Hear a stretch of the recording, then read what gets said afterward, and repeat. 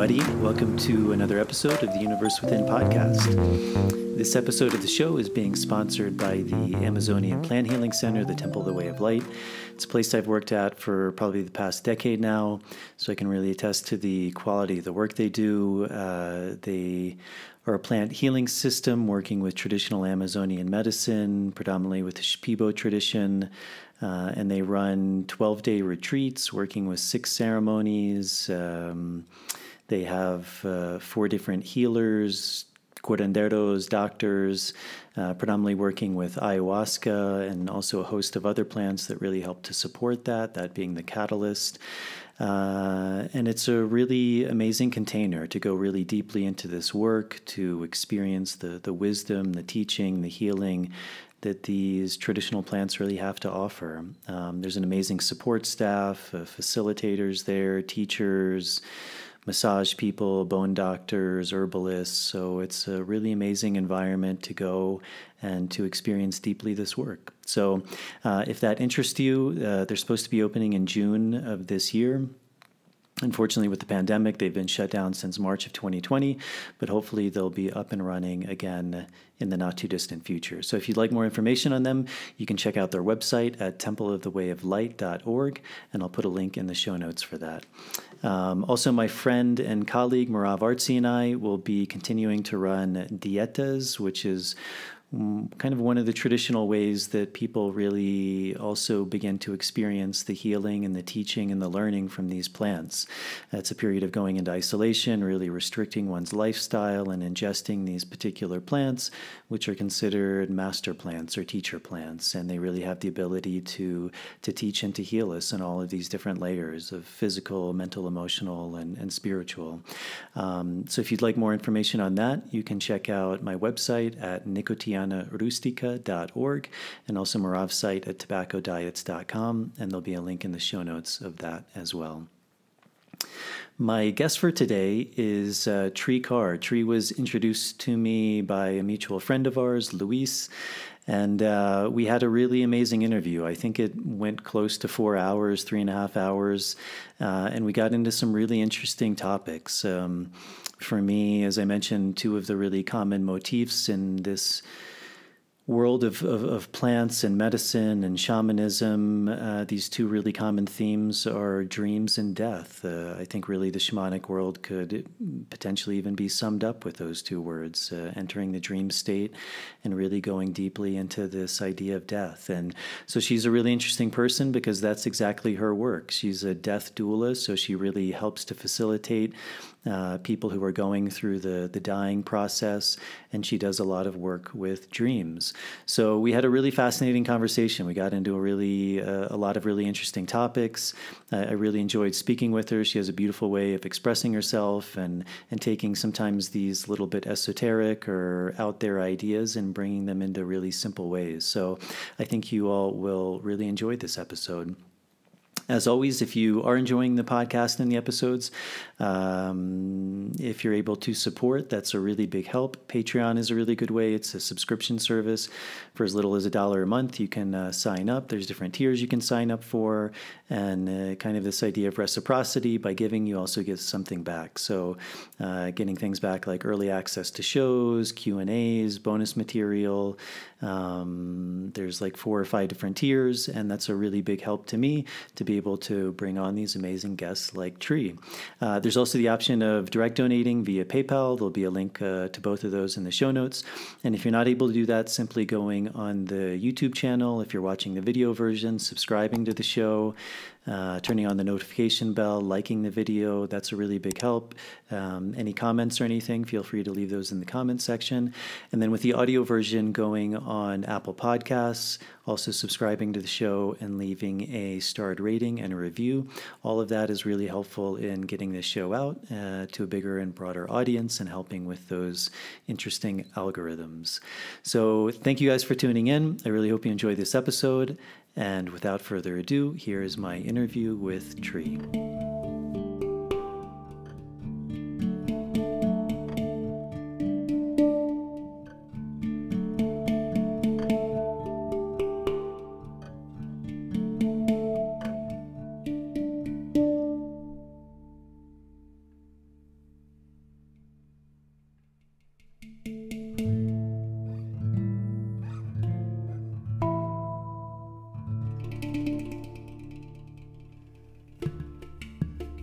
great. Looks like we're recording. Well, welcome. So we were just talking a little bit before we started recording. We have a mutual friend, Luis. He introduced you to me. And so maybe we can start, maybe some of the people listening to this have heard of you. I would imagine potentially some have, potentially some haven't. So maybe we can just start a little bit about your background, like, where you're from, what got you interested in the work you're doing, how that came about. Because it's always interesting. I find there's often some interesting through lines with how people came to this work. And so it's always interesting to hear a little bit about people's journey that led them to this. Yeah, it's true, isn't it? When you pull the string all the way back to the beginning, and you see all the different places that you roads you could have gone off on and the tangents you could have followed. I think for me, the base note of all my explorations has been the awareness of consciousness and the exploration of consciousness itself. And some of my earliest childhood memories are of the observation of my own consciousness, observing nature, observing my hands. I remember staring at my toes and my feet for ages as a little kid as well. And just being very aware that I was this thing that was alive and experiencing itself. But a lot of times I would feel very disassociated from my limbs, so to speak, just looking down at my feet and just thinking, I'm a strange little pinky gummy creature. This is so weird. And I remember being really aware of that. And also as a really little child as well, I was really quite connected to my dreams. And I remembered my dreams almost more than I remember just the day-to-day stuff. So I was having pretty profound dreams, I think, as a young little child, like lucid dreaming and these liminal states, like out-of-body states that I felt really resonate. They really stay with me in my memory. But my formative years were unusual in the sense that I wasn't raised with television and with outside distractions or technology. Being a child of the 70s. So I was born in the early 70s. I was born in 1972. And my formative years were on a commune in a communal setting. And so, yeah, there was no technology. There was nothing like sitting in front of a television, watching it for ages and whatnot, or even pop culture for that matter. So it was more sort of innocent upbringing in a sense, probably more like sheltered. I'd use the word sheltered probably more than innocent. It was more sheltered. And so the access to nature and to play and to creativity and to daydreaming and being lost in imagination and observation was pretty big. And it was, of course, I didn't think of that at the time because I was just a little kid and you're not thinking of these things. But in retrospect, looking back, I can see that really helped build a foundation for everything that I'm doing now and all of the things that have led me down my path into the various things that I do. So that would be the base note. So I grew up in the United States and also in Canada as well. Moved around a lot. I seemed to be moving every 7 years, a lot, and moved to the UK, emigrated here to the UK in 1999. So I spent seemingly like I'm spending most of my life over here in the United Kingdom. It's certainly the one place that I've kind of landed, just stuck. And it's really interesting because I spent my whole life feeling like I never was quite home. I never felt like I belonged anywhere. I never really felt like, connected. I always felt like I'm not there yet. I'm not there yet. And moving to the UK, the first night I slept here, when I was here in the UK, I was like, wow, this is so weird. I feel like I've come home in a way. And that's strange because I've never been an Anglophile, and it wasn't anything that I felt like obsessed with England or the UK or Britain or anything. I do have, of course, my DNA is from here, but so maybe it's more to do with that than anything anything that's surfacey. But yeah, that's kind of like, that's sort of my background in a sense. I think coming from a background of the creative arts too is probably a big part of my journey as well, as a musician. And so these are all of these threads can be pulled all the way back to the very beginning. Yeah. Yeah, you mentioned some really common motifs. This idea of like consciousness and being really curious about that, even these ideas of like observation, like looking at our hands and just thinking like, what is going on? What is this? And you also mentioned this idea that I find really interesting, which is this idea of coming home. And I think a lot of people who are drawn to this work, that seems to be one of the really common motifs of plant work, of dream work, is this idea of trying to come home, like this longing for home, for peace, for the womb. So I know of you. You do a lot of work with dreams. You're also a death doula. Can you talk a bit about your work and kind of that work of the dream world, of death doula? These things are very interesting because I think they're so important. And a lot of the people listening to this podcast are interested in working with plants and in different levels in terms of herbalism or shamanic plants. But I mean, two of the really common motifs in this kind of shamanic world are those two ideas of dreaming and death. I mean, if it had to be boiled down, it would probably be those two words. So it's very interesting because it seems like your work is very much in those two realms. Yeah, and it's funny, the work that I've done in both of these realms, I never really like joined the dots really until I was much older. And I was working in both of these realms, like not officially being called, let's say being called into both of these realms as a child. And the dream exploration was happening on one end and the death stuff was happening on the other end.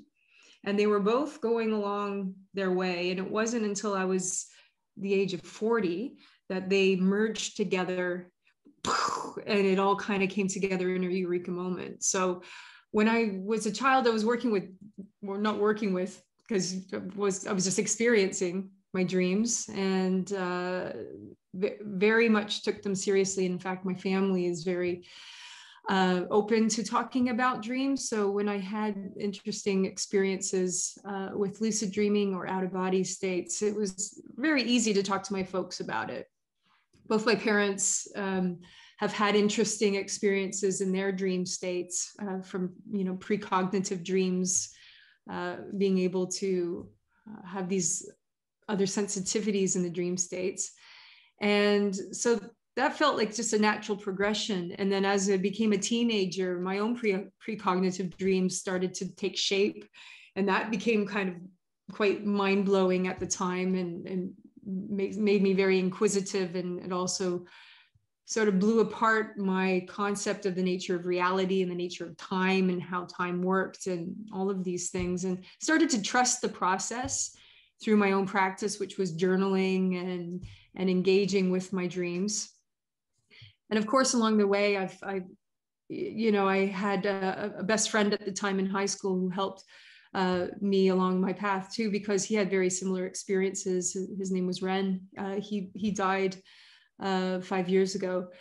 And so with having this exploration really helped move forward that practice. And then also working with, the plants as well. And plants have always been a big part of my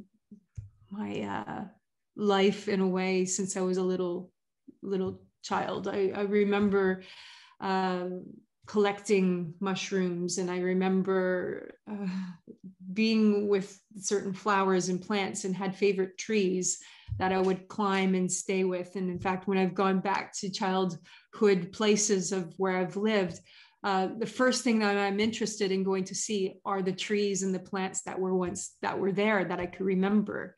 It's not so much the house or what the neighborhood. I go back to the trees and I'm like, oh wow, I used to climb this and I climb it again. And so I have had a really big connection to the plants alongside all of this in my life. And it wasn't until I was a teenager that I started, using them a bit more, as you do, experimentation with various mind-altering, conscious-altering substances, and also some of the dreaming plants. So working with oneirogens, which are dreaming plants and herbs that are little green allies that help to open up the dream space and to activate dreams and expand our consciousness in these liminal states. So I was doing that all alongside as I was exploring as a teenager. And it wasn't until I was, I guess it would have been just before the age of 40. So I'm like turning 49. So yeah, nearly a decade ago, where I felt called to go a little bit deeper with plant work, working with plant medicines. And it was actually ayahuasca that told me in a conversation through a journey to step out as a dreaming guide. And I was like, what? Does that even exist? And she was like, she showed me how to do it. She said, you need to because I dream journal. I've done my own practice since I was a teenager. So she showed me images of my dream journal, pictures of my dream journal up on social media. And at this time it was Facebook. This was before Instagram was like the hot ticket. So I thought, I was having this conversation with her. I was saying like, why would I put my dreams up on Facebook? That is so cringe. Are you kidding me? That is like, why would anyone want to read my dream? And isn't that egotistical? Like, that seems weird. Why would you instruct me to do that and guide me to do that? And she said, no, trust me, it's not egotistical. This is part of the collective. People can connect to your dreams because they've experienced similar. And then I had this vision of like all of my dream journal entries on social media. And then all these like golden souls flying in towards responding to the dreams. And it was so profound. And it wasn't just the visual that was profound. It was just the knowing that, wow, this could help people.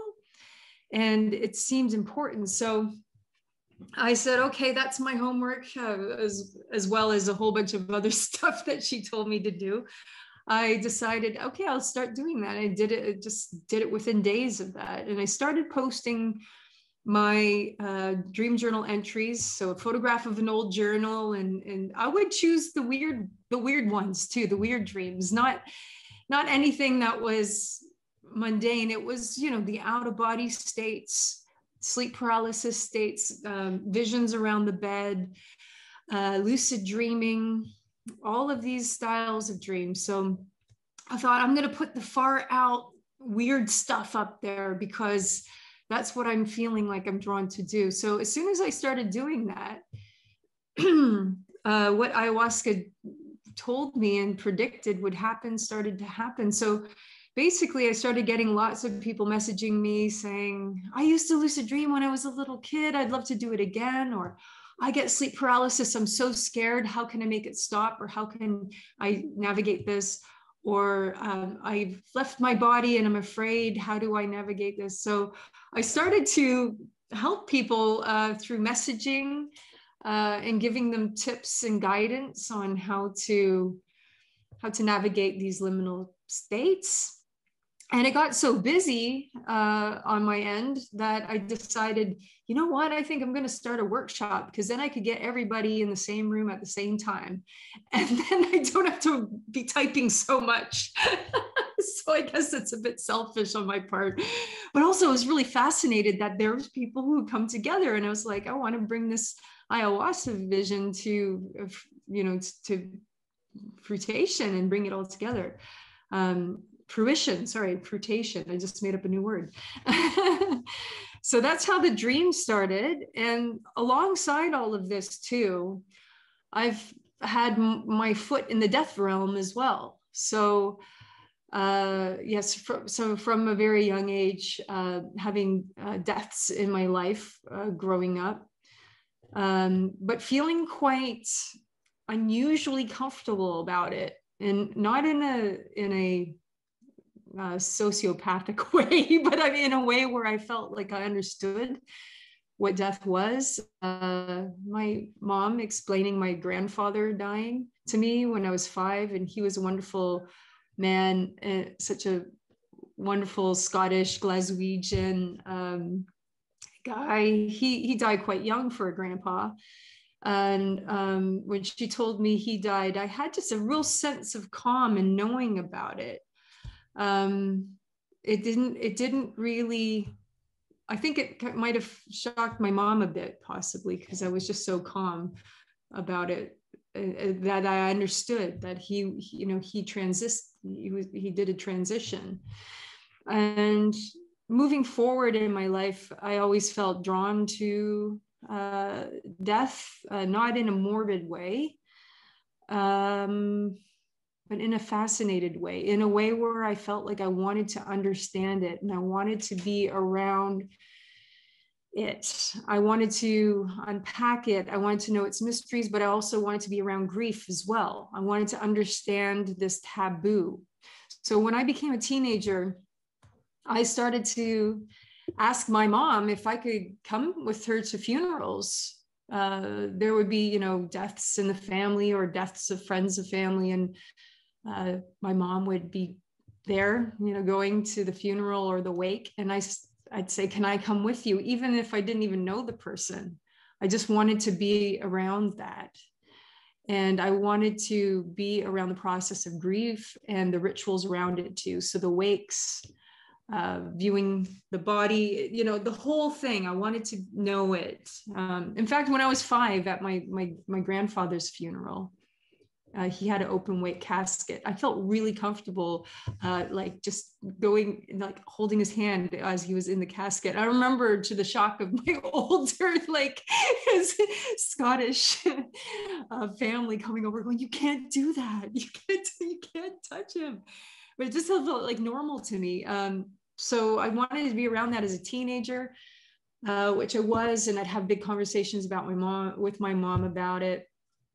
And around that time too, my parents were doing like compassion work for old folks' homes.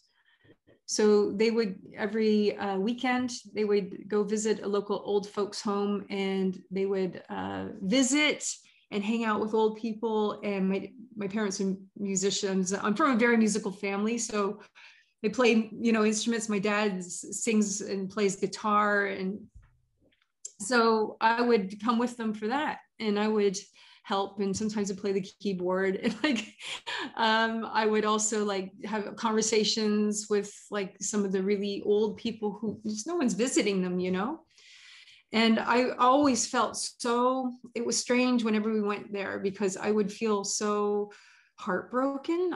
I would really be holding back the tears a lot of the times. I feel like so much grief, but at the same time, so much love and calm as well. But I really felt such a burden in my heart for a lot of these people. And my heart was just cracking open all the time, with empathy. And so these sort of things are happening in my life alongside my dreaming. And then it was when I was age 17, this unusual phenomenon started happening to me, where I always happened to be at the right place at the right time in public when there was some kind of accident or tragedy that occurred. And I would be there helping with emergency situations. And when I say uncanny, I mean up to 4 times a year, like a lot.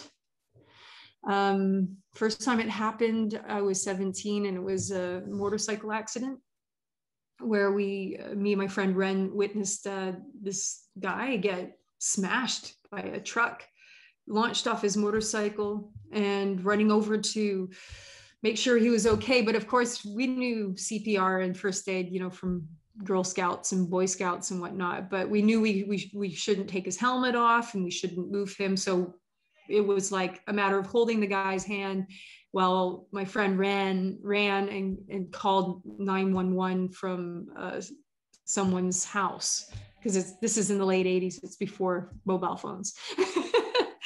So being with this guy who clearly was completely knocked out, he was breathing and coming in and out of lucidity, and just giving him, calm words of, don't worry, everything's going to be okay, and help is on its way.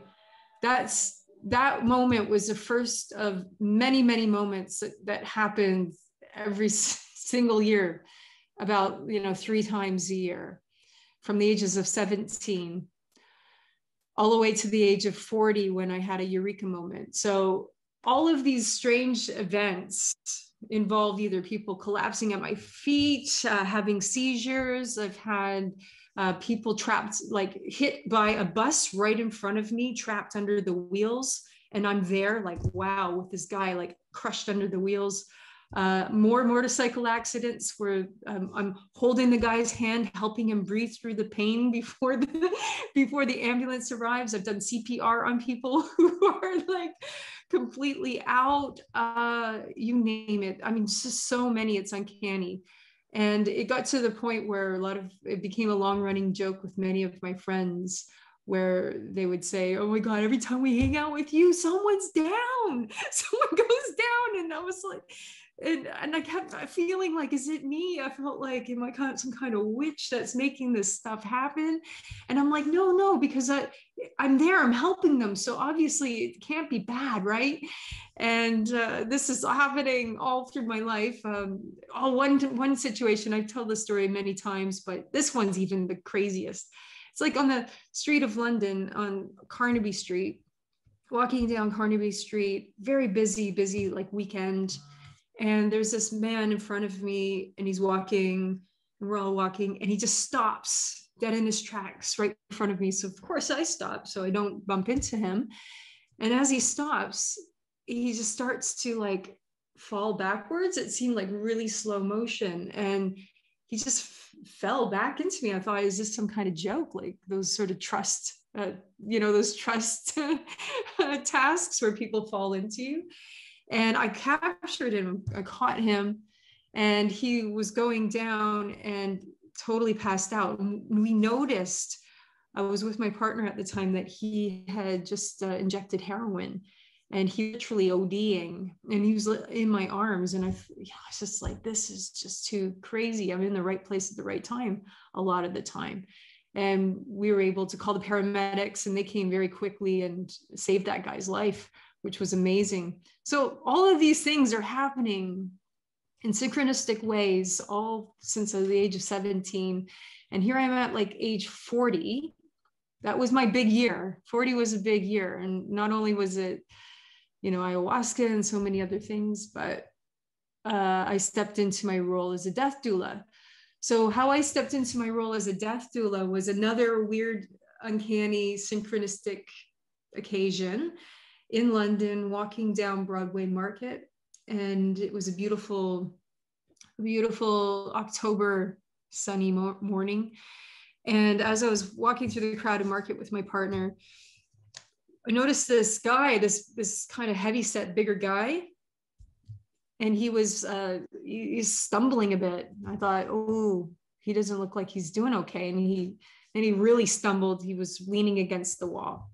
So I decided to, hey, are you okay? Do you want to come and have a seat? Do you want to sit down? And by the time I went over there, he was like really kind of crumbling. So it was like, oh, well, let's just try to help him out. And he was going over, basically. So then many of us came over and helped to support him. And he was having something was happening. I was like, his face was churning purple. And I'm not a medic, I'm not a nurse, I'm not a paramedic, but I was like, this guy, it looks like he's having a heart attack. I mean, that was my impression. And it was true. He was having a cardiac arrest. So he went down. So it was really, we're scrambling, doing CPR, doing everything that we could to keep him, because he was losing his breath. It was like he was choking. It was terrible, and turning color and scrambling to get on 999. And so as we were all taking turns on his, in my lap, I was holding his hands. And while everyone was taking turns, I just kept saying these words of comfort. You're not alone. Help is on its way. You're not alone. I just really, I just knew I knew he was going to die. I knew he was dying. It was just a big knowing. And in these circumstances, I've never freaked out or stressed or afraid. It's like I just click into the zone of just, right, let's just, find some peace and let's bring it into the moment. You really get in the present moment in these states of emergency with people. It's like everything stops and it's just you and that person in the process. So, he didn't make it. So we were scrambling to really help him. And even like someone got a defibrillator in the GP just across the street, because the ambulance, to be honest, took 30 minutes. It was a long time, and he had died much sooner than when they came. So witnessing his death, which was really difficult in the sense that, we tried everything we could do, and yet it wasn't enough. But the moment his death was really quite profound, because his eyes were open and they were transfixed, and he was looking up into the sky. And his eyes were just looking up while we were trying to give him comfort and still trying to give him mouth to mouth. And his eyes, it was like he could see something. That's all I could think of, because there was just tears streaming from his eyes, which I'll never forget. And, it just kept thinking, like, what did he see? Did he see something, or was he moved to tears because he knew he was transitioning? Knew he was dying. But that, left a really big impact, just the clarity. And also the fact that he just seemed to have a lot of clarity in his eyes itself. Just will always really stay with me. And so that morning, in that situation was just full on. Eventually the paramedics arrived and worked on him for like a long time with the, defibrillator and zapping him, which was really harrowing in many ways, because, we saw his death and we experienced it. And at that time too, he had a family that was walking ahead, and they didn't realize that he had fallen back. So his mother, his daughter, and his wife at one point realized that, hey, where's Dad? Where did he go? We can't find him. And so came looking for him through the market, and found this scene with all the paramedics and everything. And of course, they were absolutely shocked and wailing and freaking out. And so I went over to them and I comforted them, and I stayed with them, and I was like hugging them, total strangers. We're all hugging, all three of them. And, his mom was like, it should have been me. It should have been me. I'm older. And it was really like full on. And so I stayed with them the whole time for that afternoon.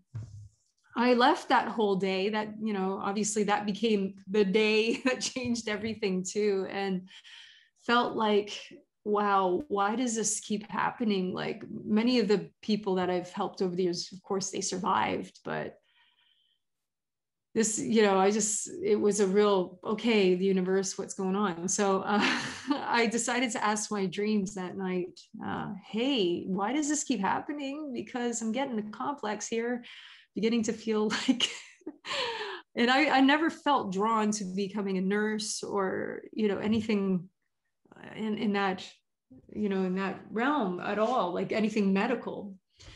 So I asked my dreams, and before I woke up, I was in the hypnopompic state, which is a really beautiful liminal state where you can receive some amazing insights if you pay attention and your awareness is peaked.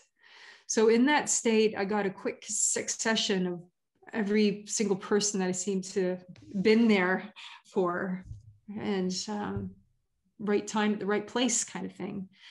And it just hit me, this eureka moment. These things have been happening because this is where you're meant to be.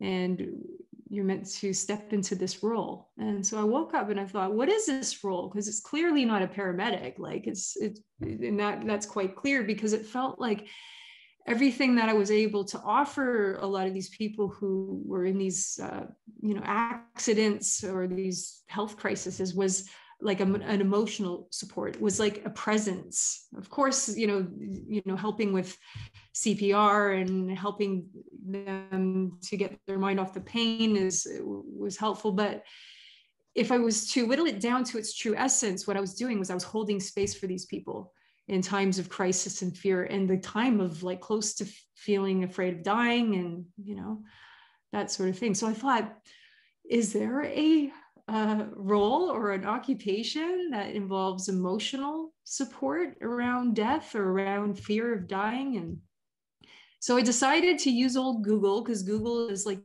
the best oracle out there at the moment. So I got into Google and I just typed in a variety of words, emotional support at death. And the death doulas came up. And I was like, a do what? And I was like, I had to Google that word too. I found out it's an ancient Greek word for woman who serves.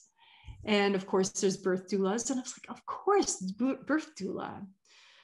And I saw the death doulas. So a midwife, a person who helps, who is at service to help hold space and presence in a compassionate way around death, dying, and the fear of it, and also just the transitioning of it.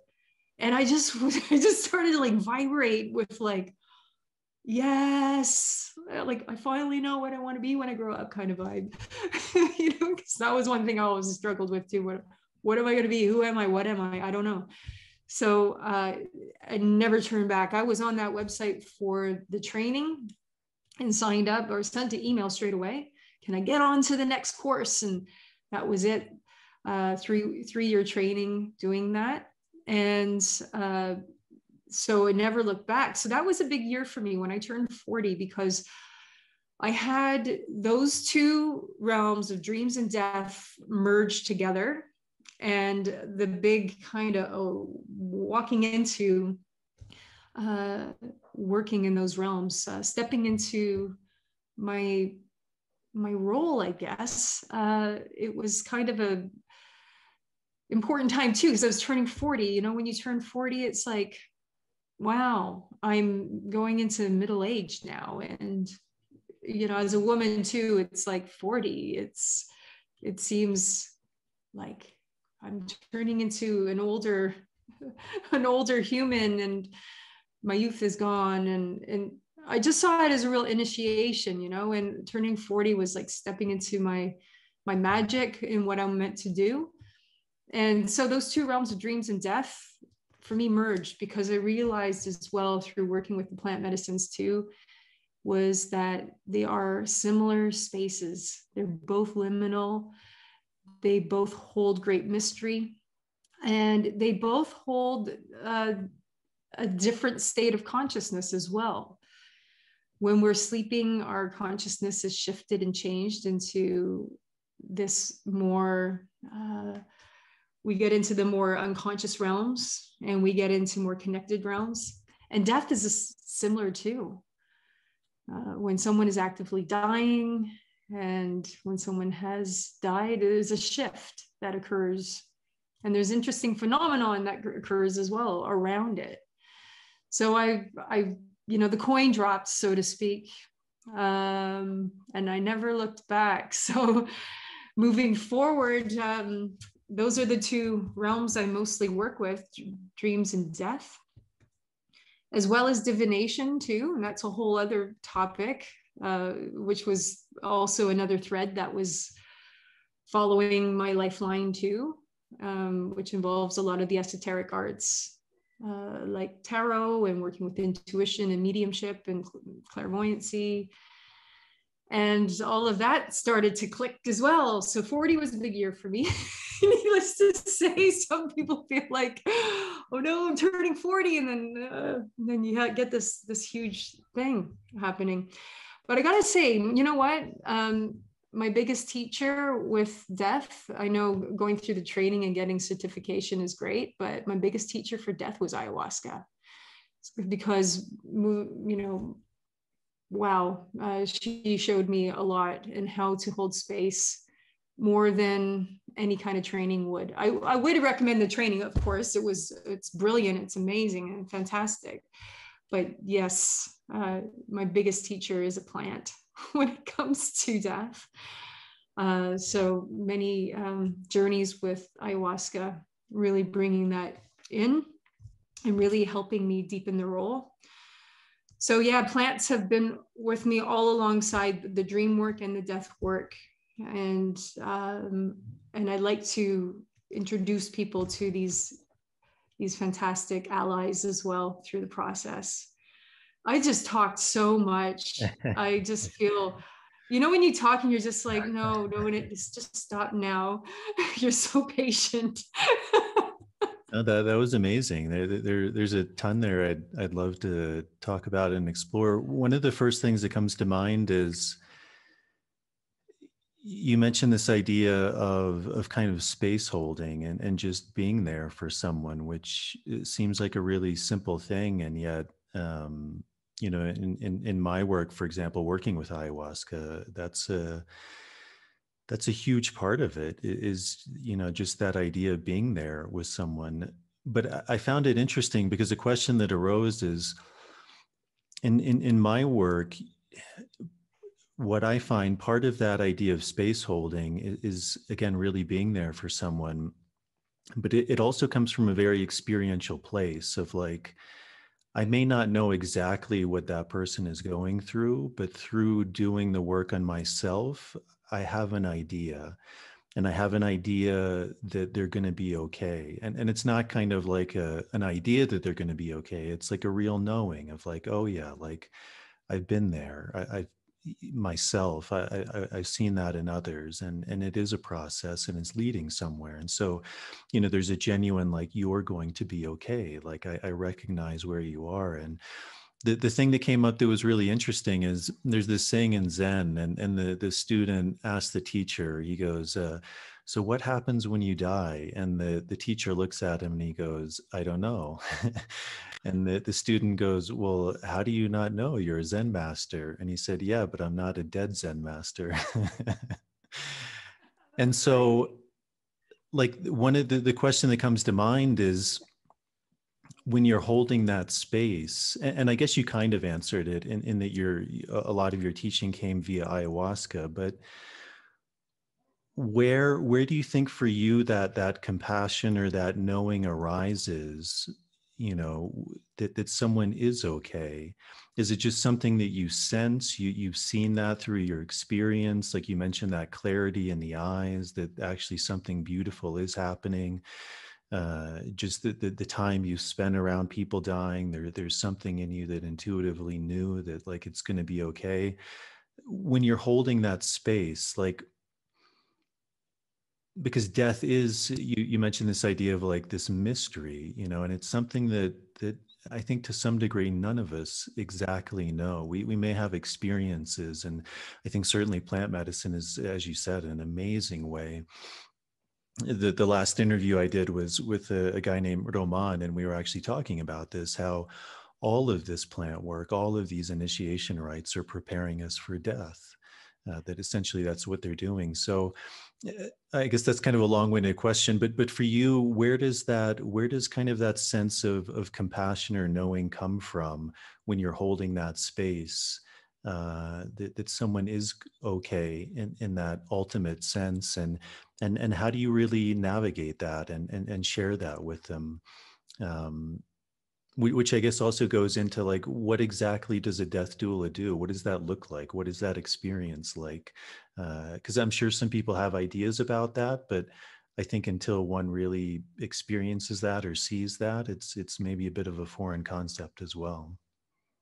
Yeah, so the role of the death doula, it can take on many different aspects. It can be emotional support, psychological support, and then of course spiritual support, depending on the person's cosmology or openness, and practical support too. But getting back to your question about, is it going to be okay, and how people, how to navigate that, and the compassion that arises that makes you feel that you step into the knowing that everything is going to be okay. So where does that come from?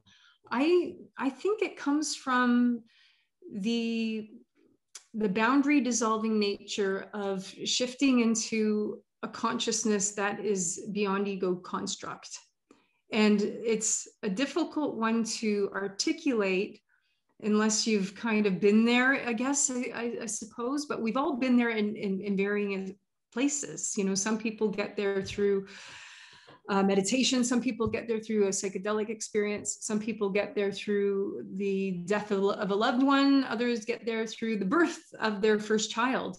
There's a boundary dissolving moment where you realize there's much more than this story called me, Tree, or, you know, me, Jason. So it's like getting beyond that. So when I hold space for other people, when it comes to anything around death, and also in any other kind of sessions I do too, I try to step into that shift of consciousness that's beyond the ego construct. So I guess some people would call it the unified oneness, or the connecting to the logos, or however you would define it.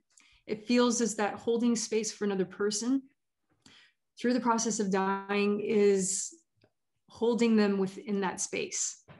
So it's beyond the ego. So you're not there trying to say the right things. You're not there trying to say, to make it better, or to placate anything. You're there in complete acceptance and surrender and openness. And you're there tapping into that bigger connectivity and pulling it into the space for them. Now, it's up to the person how they want to navigate it. Like, I know we're all dying and we're all going to die, but we have a choice in how we want to approach that. Of course, we have no choice in how it's going to happen. For some of us, it might be many, many years from now. Some, it might be through illness, and some, it might be through accident. But we do have a choice on how we are going, what kind of attitude we're going to have around it. So the biggest thing is that many people, before they die, they experience an ego dissolution, like an ego death. Or, you know, they start going through the throes of an ego death. And I find that that's the one thing that people really struggle with the most, more than the fact that they're ill or they're uncomfortable. It is the whole ego dissolution of, who am I? What am I? What was I? What was it all about? And really coming to, like, you know, this sort of existential crisis as to what they are. They're like, I'm dying. You know, I used to be a successful solicitor, or I was like a famous artist, or whatever they were. They're like, and that doesn't matter. Like, I'm gonna die. You know, I think famously Steve Jobs like struggled with that. He struggled really hard with that. You know, here we are, like he was a massive billionaire, very successful, and he couldn't not beat his cancer. And that was it. It's like, now it's time to go. And he really struggled with that. And so with the ego death, you can navigate it either through a surrender to it, and like just moving through it, and coming into some kind of individuation or some kind of integration through the process, and you come out the other side like almost at peace with yourself, or you can fight it the whole way until your final last breath. And so we have this incredible choice on how we're going to navigate those final moments. Are we going to go out with death throes, or are we going to surrender to the mystery? And so it's challenging too to hold space for people sometimes when they are struggling with it and they don't want to leave and they're pissed off. My teacher, one of my teachers of my death doula teachers, she had an amazing story of a younger man who was, probably like early 40s, so not very old for his terminal illness. And he had a young family. And she was holding space for him, the death doula, through his dying process. And even though he was quite a, I guess, considered person, like, quite into spiritual paths and whatnot, he went out kicking and screaming. He was really pissed off. And she said it was the hardest thing because, they're there trying to hold space of compassion. And he's like cussing and swearing and having a fit, on his deathbed, like really pissed off. So, I mean, we have a choice on how we're going to go out. So the challenge with the death doula is, when you see people in peril like that you of course want to fix it and make it better and be like, it's going to be okay. Say these things. It's going to be all right. Everything is fine. But there's nothing that you can say. Just holding that compassionate presence can sometimes be enough. But at the end of the day, we all have a choice on how we want to face our final moments of our body collapsing. And this is the great beauty of it all, I think, too. I know that sounds a bit strange, but I think I've, seen enough positive experiences to know that it feels like there's something more. I mean, there's a lot of understudied data out there on deathbed phenomena that would really bring into this whole question of like, does the consciousness survive after the corporeal body dies? And there's some cool stuff, like even with my grandmother, my granny who passed away, she was married to the Scottish grandpa that I was talking about. So she passed in 2012, and she had a beautiful passing and really lucid and without medication and whatnot. And she passed away sitting up in the bed with loved ones around her. And when she died with her eyes open, and her eyes changed color, which was absolutely cool and very unusual and wild. So she's got very, very blue, sparkling blue eyes, and she died with her eyes open, and her eyes turned like this most amazing, like violet color, like a purpley color. And so things like that make me feel like, there's kind of more to it than we know. I've got so many stories like this, or the deathbed phenomenon of visions around the deathbed. Also, my teacher, again, the teacher who I was talking about with this, one of her clients that she was holding space for, the one in the death throes who just really didn't want to go, who was cussing and cursing on the way out. Well, she had this other friend she was holding space for during our training. And she came into our class one day and she told us, oh, he passed away last night. And we were like, oh, we're so sorry. And she said, no, it was really beautiful. And they were there holding space for him. He died at home. And then she said the most unusual thing happened. She said, right after he died, like literally within 5 minutes, the room was filled with, all around him was with this really tangible mist that we could see. And we're like, no way. And she's like, yes. And I took photos, and she showed us on her iPhone, and she took like about 70 photos. And she said, I took so many because I want to show that it's not like there wasn't a fault on the lens of my camera. She also had taken pictures like of the other parts of the room, just to show that, that this tangible mist was around his body, to show that, like, look, it's not a trick of the light or the camera, or there's not smudge on the there's nothing smudged on the camera lens. And there was, in the pictures, amazing, like, ethereal mist all around him, and from loads of different vantage points. He had a very calm, like very peaceful look on his face. I mean, this stuff is like, it happens, and it's understudied, and it's not talked about much, as well as dreams becoming more vivid, and ancestors coming through in the dreams to say that they're going to come and collect them in a couple of days, and so many things like this that happen in around the time of death.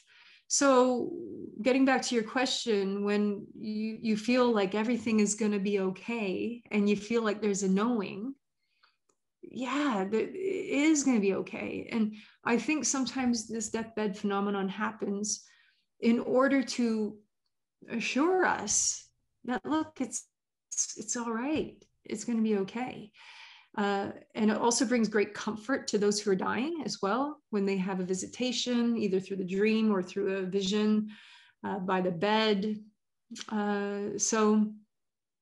But we have a choice on how we want to. It's just like birth too, the mother has a choice. She could have it in a hot tub. She could have their baby, in the hospital. She could have it a C-section if she wanted. Some people book the C-section. Could have it natural. She could cuss and curse the whole way through it, or she could breathe through it mindfully. We have a choice on how we want to do it, how we want to embrace it. So the thing is with death, though, it's so taboo and so not talked about, that I feel that we're very ill-equipped here in the West. And it doesn't have to be that way. And I think a big part of the death doula movement is to bring in these basically ancient ways of being. It's just compassionate human ways of supporting each other, and bringing those ways back into more compassionate settings, and just talking about death, and just acknowledging it instead of sweeping it under the carpet and don't want to talk about it and pretend it doesn't exist. So a big part of this too is I'm a huge death positive advocate. So I'm very much into bringing a lot of the old practices back. And when I say old practices, I don't mean like it's going to be like some medieval kind of like scenario where you got leeches sucking you, nothing like that. It's just these more like hands-on family, intimate, compassionate. So in times of old, family took care of their, the situation. So people often died at home around their loved ones. The people held space for them, made sure that they were cared for, made sure that they were comfortable, surrounded with them with everything that they needed. And after they passed, they were kept at home for a few days so people could come and mourn and pay their respects. So you had time to process, cry, wail, grieve over the body. And I think that's really healthy, actually. And studies do show that those who have closure with the body after death are able to bounce back after their grief much quicker than someone who was not able to view the body or able to bond and cry and grieve over the body. So I'm very much into helping to facilitate, bring that back, like the catharsis of grief. So I'm a big advocate of that, being able to cry, wail, mourn, do what you need to do to work it out energetically out of your system.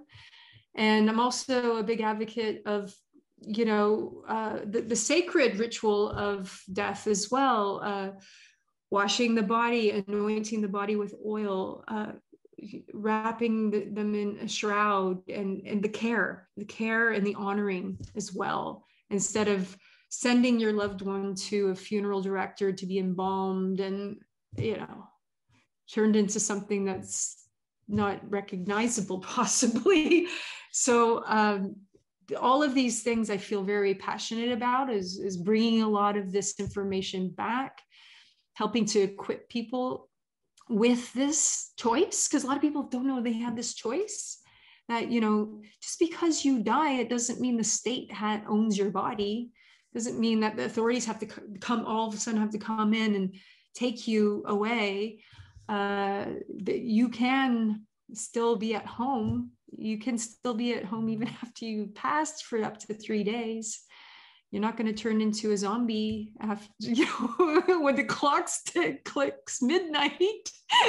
These are all like, misconceptions. People think it's just going to turn into like a horror movie, but it's not. So through the process of doing this too, it's compassionate, it's humane, it's part of, it's cathartic, it's holistic, it's therapeutic, it's honoring, it's sacred, and it's profound. And connecting to these old ways of being, I think, is part of the healing process. So I'm really into helping to bring that back through this movement, which isn't, people think, oh, it's a new movement, but it's like, no, these are ancient roles. We're just stepping back into them, it's been around for thousands of years. So yeah, I don't know if that answered your question about, is it going to be okay? Is it going to be all right? But I think, yeah, I think it's going to be all right. You mentioned this idea, and it's something I've studied a bit, and it seems like a relatively common phenomena that when people have gone through these near-death experiences, whether they're in a car crash or a hospital bed, and they've clinically been declared dead, and somehow they are resuscitated or revived. Interestingly, people often even describe that as like a choice, like they were given a choice whether to come back, and they decided to come back somehow.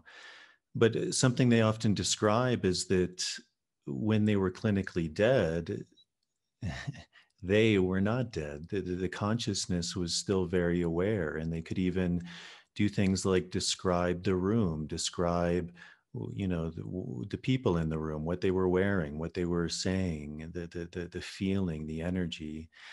And so that seems like such a valuable thing, like you were saying, that we do kind of, once someone is dead, we like roll them out and put them away, and yet there's still something alive there in a way. There's still a process that's being undertaken. And I remember it was really interesting because you talked about this idea that often in the West we have a very I don't know what the word is, strange relationship with death. Like you said, we want to kind of wipe it under the cover.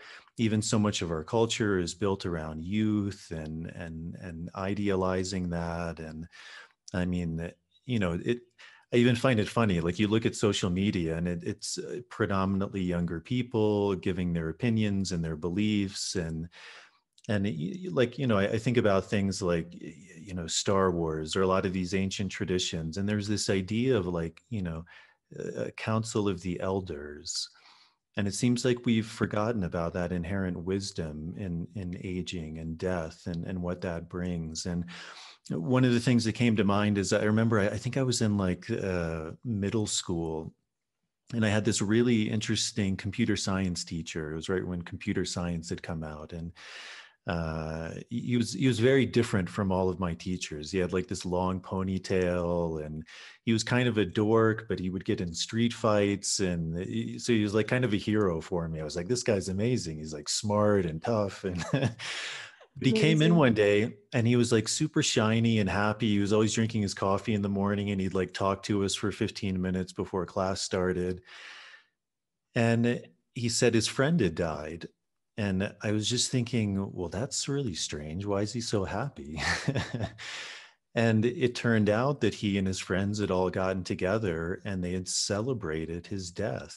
You know, they all ate together, and they recounted stories, and they had a huge party. And you know, part of me was like, well, that's really weird. That's not what people do. And yet at the same time, I just saw this beauty in it. And you know, this celebration of his life. And you know, then as I got older, and also being very curious about these ideas of death and other cultures, you know, learning like in Tibet, they would take the body and they would put it on the cliff, and the vultures would come and eat all of the flesh, and then those bones the family would take and they would use them. They would use them as like a cup to drink out of. And for so many of us, that seems like morbid and like, oh my God, like how could you do that? That's, you know, disgracing the body. And yet at the other hand, like that seems like maybe the most honorable thing you could do with the body. And or I remember when I was in India and in Varanasi, and just being really almost overwhelmed by these funeral processions. And you know, like the father died, and the family is doing this procession, and they finally get to the river, and they set the body on fire, and the job of the eldest son is to take this club and smash the skull of the father. And from an outside point of view, that seems like, oh my God, that's horrific. Like, why would you do that? But it's an act of love, because if you don't, the skull will explode. So he's cracking the skull in a sense to release that energy, so that the body can peacefully be burned and transition into this holy river. And so I guess my question is, you know, you mentioned this idea of bringing these ancient traditions back. Do you see any kind of commonalities in what a lot of these ancient cultures, the views they had around death, and you know, why potentially those are better than these ideas that we have of just kind of pushing it away, putting old people in a home, not valuing them, not valuing their opinion, just kind of this whole culture of really valuing youth and vitality, and what are those important characteristics that these traditional cultures from all over the world seem to really, you know, embody or have wisdom around this death and dying process? Yeah, so I see the common threads that link a lot of these cultures that have this ritualistic process around death. Their common links would be catharsis, that the rituals themselves creates a form of catharsis, a processing of the death. And when I say processing, I mean an emotional processing of grief, allowing there to be a physical exertion, either through weeping, crying, burning, chanting, singing, crushing a skull. All of, you know, these things that's cathartic, and that helps on an emotional level. It also helps on an energetic level. Also, it helps in a community way, because everyone does this together. So it's collectively processing the death, the family, the friends, the loved ones around. And so there's that, which is very much a common thread. You even have in many traditions through history and through various cultures, the death wail. So people wailing, allowing there to be a shrieking, like an outpouring of sound, which I think is so important. We have in the West, everyone's like stiff upper lip. They're at the funeral holding back the tears. It's like this stifling of the emotional energy in the body. It gets all stuck.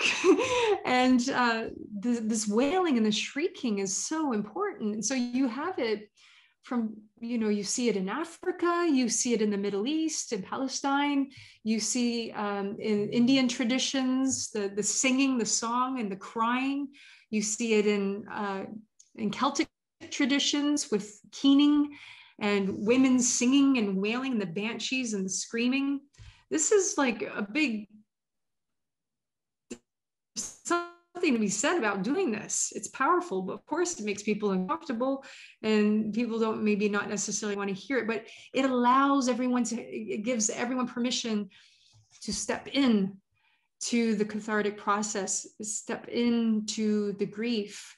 So when you have the women holding space, shrieking and wailing and crying, they're almost doing it on behalf of everyone else, and also allows everyone else to feel free to do it too. So it's like there's this like almost like a domino effect that happens energetically. I think this is really important. Of course, in the West, we do not this sort of thing.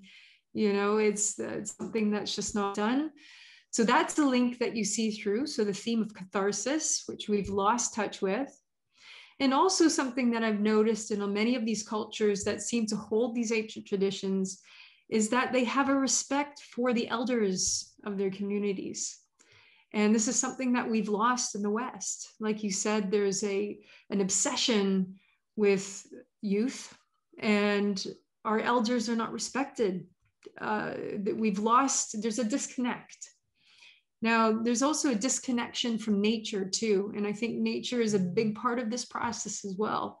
So a lot of these cultures that you still see carrying on these ancient practices and traditions of their funeral practices and death practices, they seem to be more in touch with nature. They're connected still more with nature than we are in the West. So they use nature as part of the process, from the funeral pyres of India, Varanasi, the burning of the bodies, to the sky burials of Tibet, people returning back to nature, the vultures coming and feeding the vultures, and even connecting to the bones, and that's just normal. This is nature. So a connection to the birth process, the life and the death process, the rebirth process, the cycle of life, which is part of nature. So a lot of these cultures still have that connection to nature. In the West, we are disconnected from nature, tremendously so. Many of us don't even know, we don't know what to do. Like when we go out, even for a hike, sometimes we're like, what's that plant? We've lost touch of what certain plants are, what they do. Nature just seems like a novelty. We abuse it. We don't respect it. We're trashing it. And so there's that as well. So I think catharsis, respect for the elders, this kind of a community, and a close-knit community, and connection to nature. So I think in the West, we've lost a disconnect from those three things. Most of the West is just, doped up on antidepressants, out of touch with their own emotional bodies, certainly out of touch with nature, disconnected from families and community. It's interesting, right? Because we've become more technologically advanced than ever before, more connected online and through social media, and more connected to any time in history, yet we're experiencing the most social isolation that we've ever experienced, and high numbers of depression. It doesn't add up. You think, how does that work? But I do look at those things as being a big part of the problem, as well as also just the structure of our society as being a big part of the problem. A lot of people being trapped into this capitalistic system where everybody's working like wage slaves, and in their offices, in their cubicles, and not, not living lives that are conducive to having a happy spirit.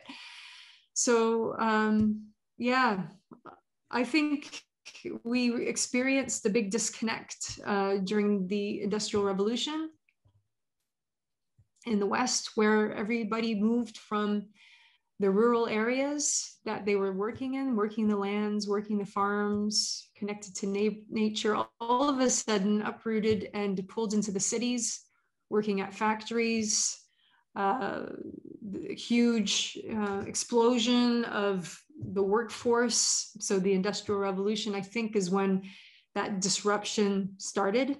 So that began with, people working more in cities and less connected to the land, and also a disconnection from community and family. And as we've advanced forward, it's just become more and more isolated. And but there's hope, because I think what we could do is just have these conversations and work towards implementing these healthier ways of being, especially when it comes to not just death, but also living too, because that's what we're doing at the moment. We're living. But hopefully that answered your question as to why it's different with those cultures compared to the West.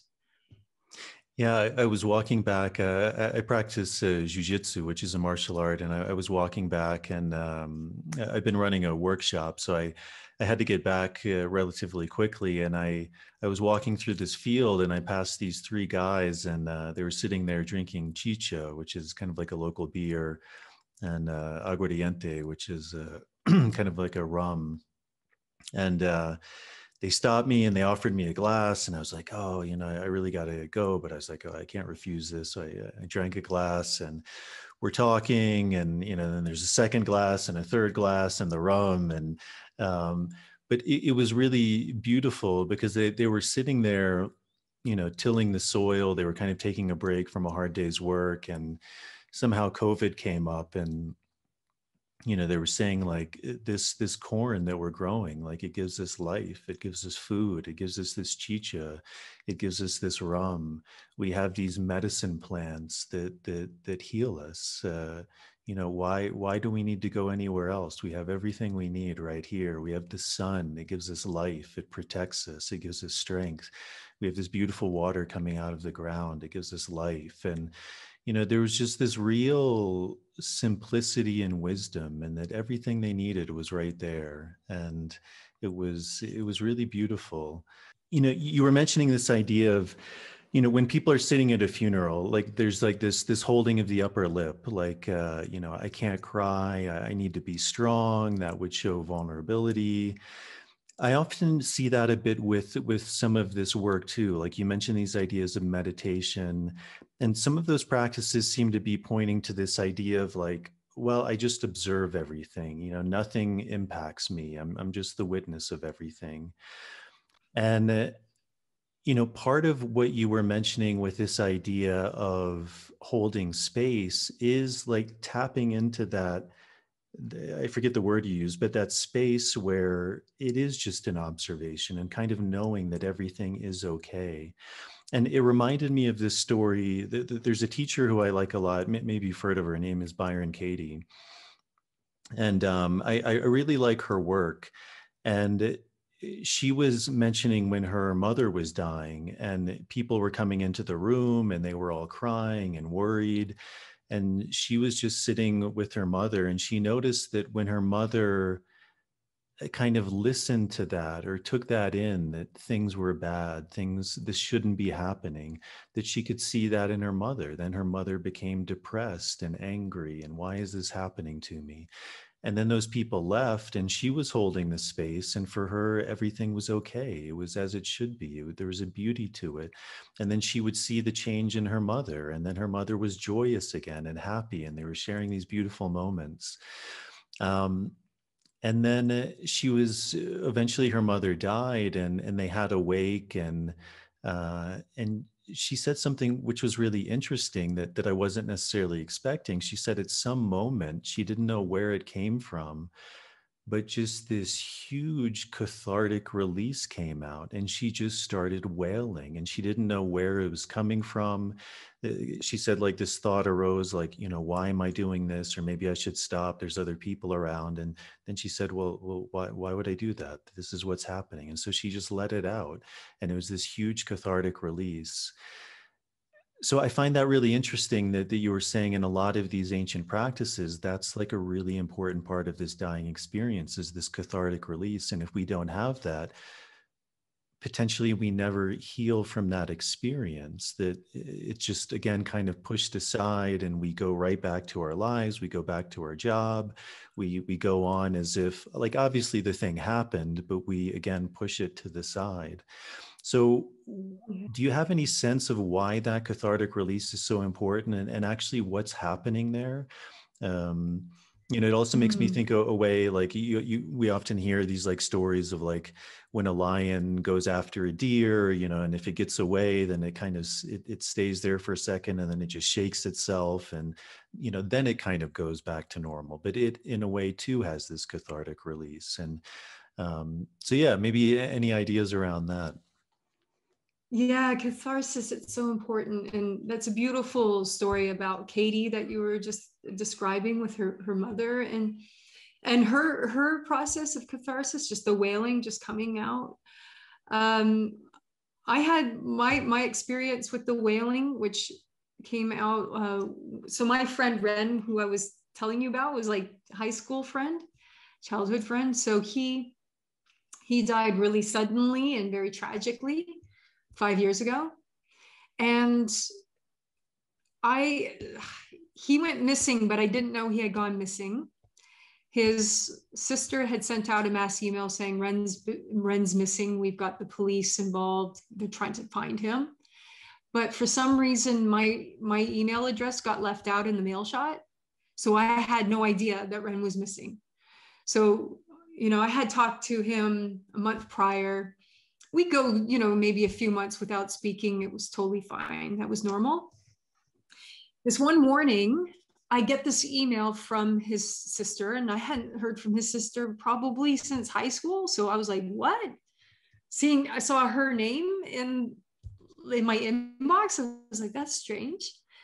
So I clicked on the email, and the first sentence was, hey, everyone, I've got some bad news. The police found Ren's body washed up on shore. Da, da, da. So I'm reading this, right? And I had no idea he was even missing.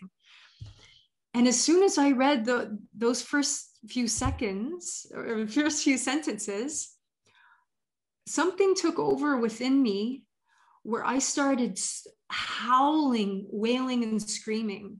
I just broke out into this this primal screaming. And it was like I had no control of it. There was like a whole part of my brain, like, who is that screaming right now? I was so detached from what my body was doing. It was like something deep in my soul just completely threw into this cathartic wailing and screaming. Of course, my partner's like in the other room and just hears, he's like, what is going on? He had, shocked, came in and was like, Trey, what's going on?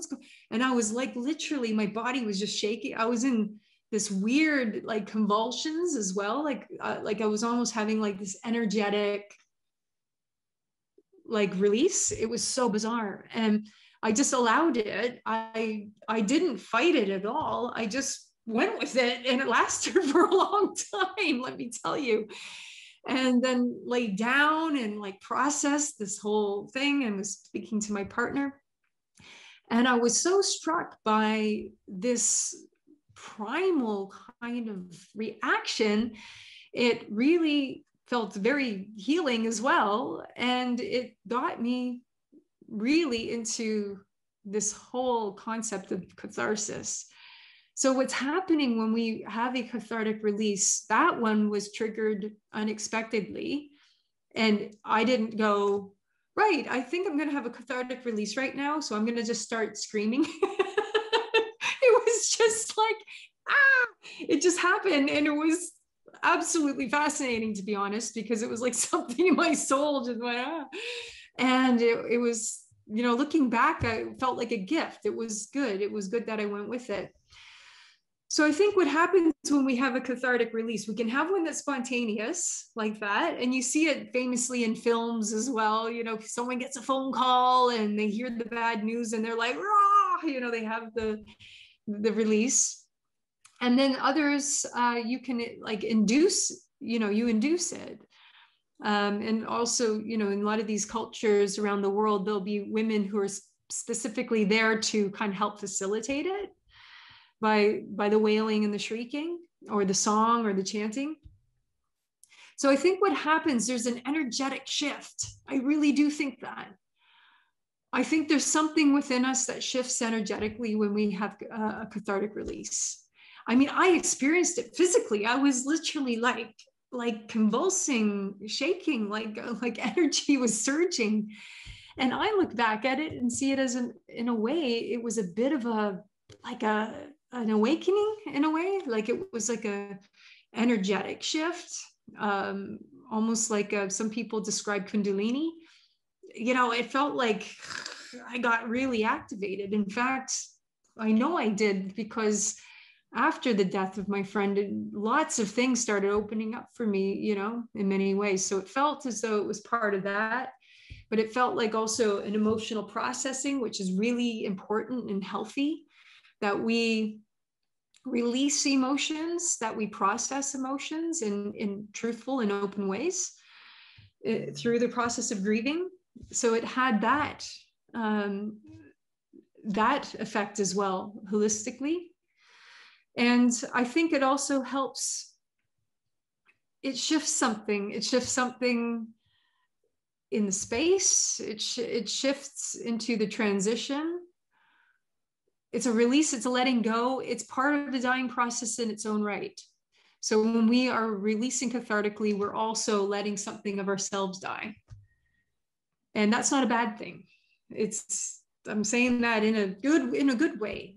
So we're almost stepping into this resolve through the process of doing that. In fact, many people I talked to who've had a death of a loved one said that they felt an awakening afterwards, that they felt a shift within their being. It changed them forever. It made them more connected to themselves, connected to the universe, connected to life. So I think, again, we have a choice. We can step into it and anesthetize ourselves and just hit the bottle or get onto the antidepressants and stiff upper lip and repress everything. But it's still there, and it will come up in different ways through the years.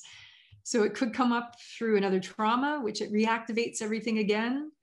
It could come up in therapy. It could come up in plant medicine ceremony. It will come up. So it's either you go with it and roll with it then, or you roll with it at a later time. So I'm all up for doing it now. So in fact, a big part of my death doula work too, not just helping those who are transitioning, is I help those left behind, because I really do see that death is not just an individual problem for the person who's actually dying. It's also a collective experience too. So it's social. It affects those who are left behind. And in fact, it's harder probably for them than the people who died. So I also hold space for those who are going through grief and they haven't had closure. Been really busy this year, actually, because of COVID. A lot of people experiencing the death of a loved one and not being able to be by their bedside because they were dying of COVID in the hospital. So because of restrictions, they could not say goodbye. And a lot of people feeling the lack of closure and the lack of catharsis. So I've been doing these sessions with folks, of course, all on Zoom at the moment, where I guide them through an hour of cathartic release. and closure. So it's a combination of meditation and moving through their energetic body through each chakra and allowing release in each chakra, and also breathing into it and breathing into big deep sighs and inducing crying and wailing and crying with them, and allowing the process to come out. And I also, through the session, to bring them into a deep state of meditation where they connect with their loved one and have a conversation, the conversation that they wanted to have, and then allow themselves to write that conversation in a letter to themselves, or in a letter. And then part of the process moving forward is burning the letter and collecting the ashes. And then they have the ashes for the letter. And then they're able to go scatter the ashes and do whatever they'd like with the ashes as part of like also part of a cathartic process, like to honor the person who they've lost. And that's something I've been doing, cathartic processes for those who are going through bereavement. And I've had to basically get creative, I've been thinking like, what have I done for myself? And what have I experienced for myself? And what has been used in ancient practices? And how can we pull this all together that can work in a Zoom session? And just sort of fashioned it all together. And even just through Zoom, it's people have been able to shift a bit out of it. And I can't wait until, back in real life, because it'd be great to hold space in real life with some retreats and workshops, for people who've had loss, so people could come and heal and move through the grief. But I think it's important, and it's something we've lost touch with in the West, and hopefully we can come back to healing each other through this process. You mentioned this idea of the legality of death, and I became aware of that as people in my life passed away, and that there are all of these rules and regulations around it. And I would imagine, like many things, these laws came from seemingly a good place of like how to dispose the body, not having it in the house too long, so there's no sickness or illness, and where can you bury it, where you can't. But it seems like, in a way that really disconnects us again. I mean, I know in certain places, like you're not allowed to bury your dead one in your backyard if you wanted to. I mean, like almost this like fundamental human right of like, why would the state be able to have power to tell me where I can place my loved one, my family member? So do you have any sense of what those laws are, so that maybe people are more familiar with them, so they know what their choices are? I mean, I imagine it would obviously depend on country and even in regions in the country. And do you have any sense of, is there a movement, or are there ways that those laws may begin to be changed to be more acceptable and adaptable? Because in this time we talk about diversity and all of these things, and yet it seems like around death there isn't a whole lot of diversity. Like you have to do what you have to do. Like you don't have a lot of choice, and it's not really respecting different people's desires and their wants and their customs and their religions. So yes, and it's good to know what is available and what is out there. The funeral industry is like a multi-million-dollar industry. So there is interest here. So people, that industry doesn't want people to know how to do it themselves, obviously. The funeral director stepped into the picture most predominantly around the time after the Civil War. There was huge amounts of people who died. In fact, whole families would be wiped out during the Civil War. So back then, of course, people, when they had died, they would be cared for at home, and everyone would view the body at home and have their own wakes. But at that time, the body count was high. So there would be 7 family members in one home dead, so you wouldn't have a place to be able to store everybody. So this is when the funeral director popped up in history, and so did the technique of embalming as well. So this is when the preserving of the body stepped into play, because it gave time for people to be able to see their loved ones and preserve, because there were so many deaths. But it never really went away. It went from strength to strength. And embalming is still big business to this day. It's terribly pollutant, horrendous for the environment, not to mention, all that blood, raw blood going into our sewage system, because you have to drain the blood out of the body and then replace it with the chemicals, formaldehyde. And then not to mention the formaldehyde leaking into the earth, into the soil, into the network around the body. So that being sucked up into the air, through the process of our earthly processes, and then rained back down. So, it's literally raining these sort of chemicals. And not to mention also even cremation is terribly pollutant as well. All of that, pollutant going up into the atmosphere too. So, these are the two big multi-million-dollar industries. So, of course, they've got the stronghold on how to dispose of the body and how to take care of the body. Interestingly enough, a lot of people go into funeral debt. This is not much talked about much, but a lot of people go in debt because of funerals, because you're so grieved and you don't know what to do. You just, you give over everything to the funeral director to sort out. And then you come at the end of it with like thousands of dollars worth of prices and costs, for the funeral, for the embalming, for the flower, you name it, it adds up. And a lot of people fall into funeral debt. And now the cheaper option is cremation. And still even that is thousands of pounds or thousands of dollars. And which can, even someone who doesn't have much of a budget can fall into debt just even getting their loved one cremated.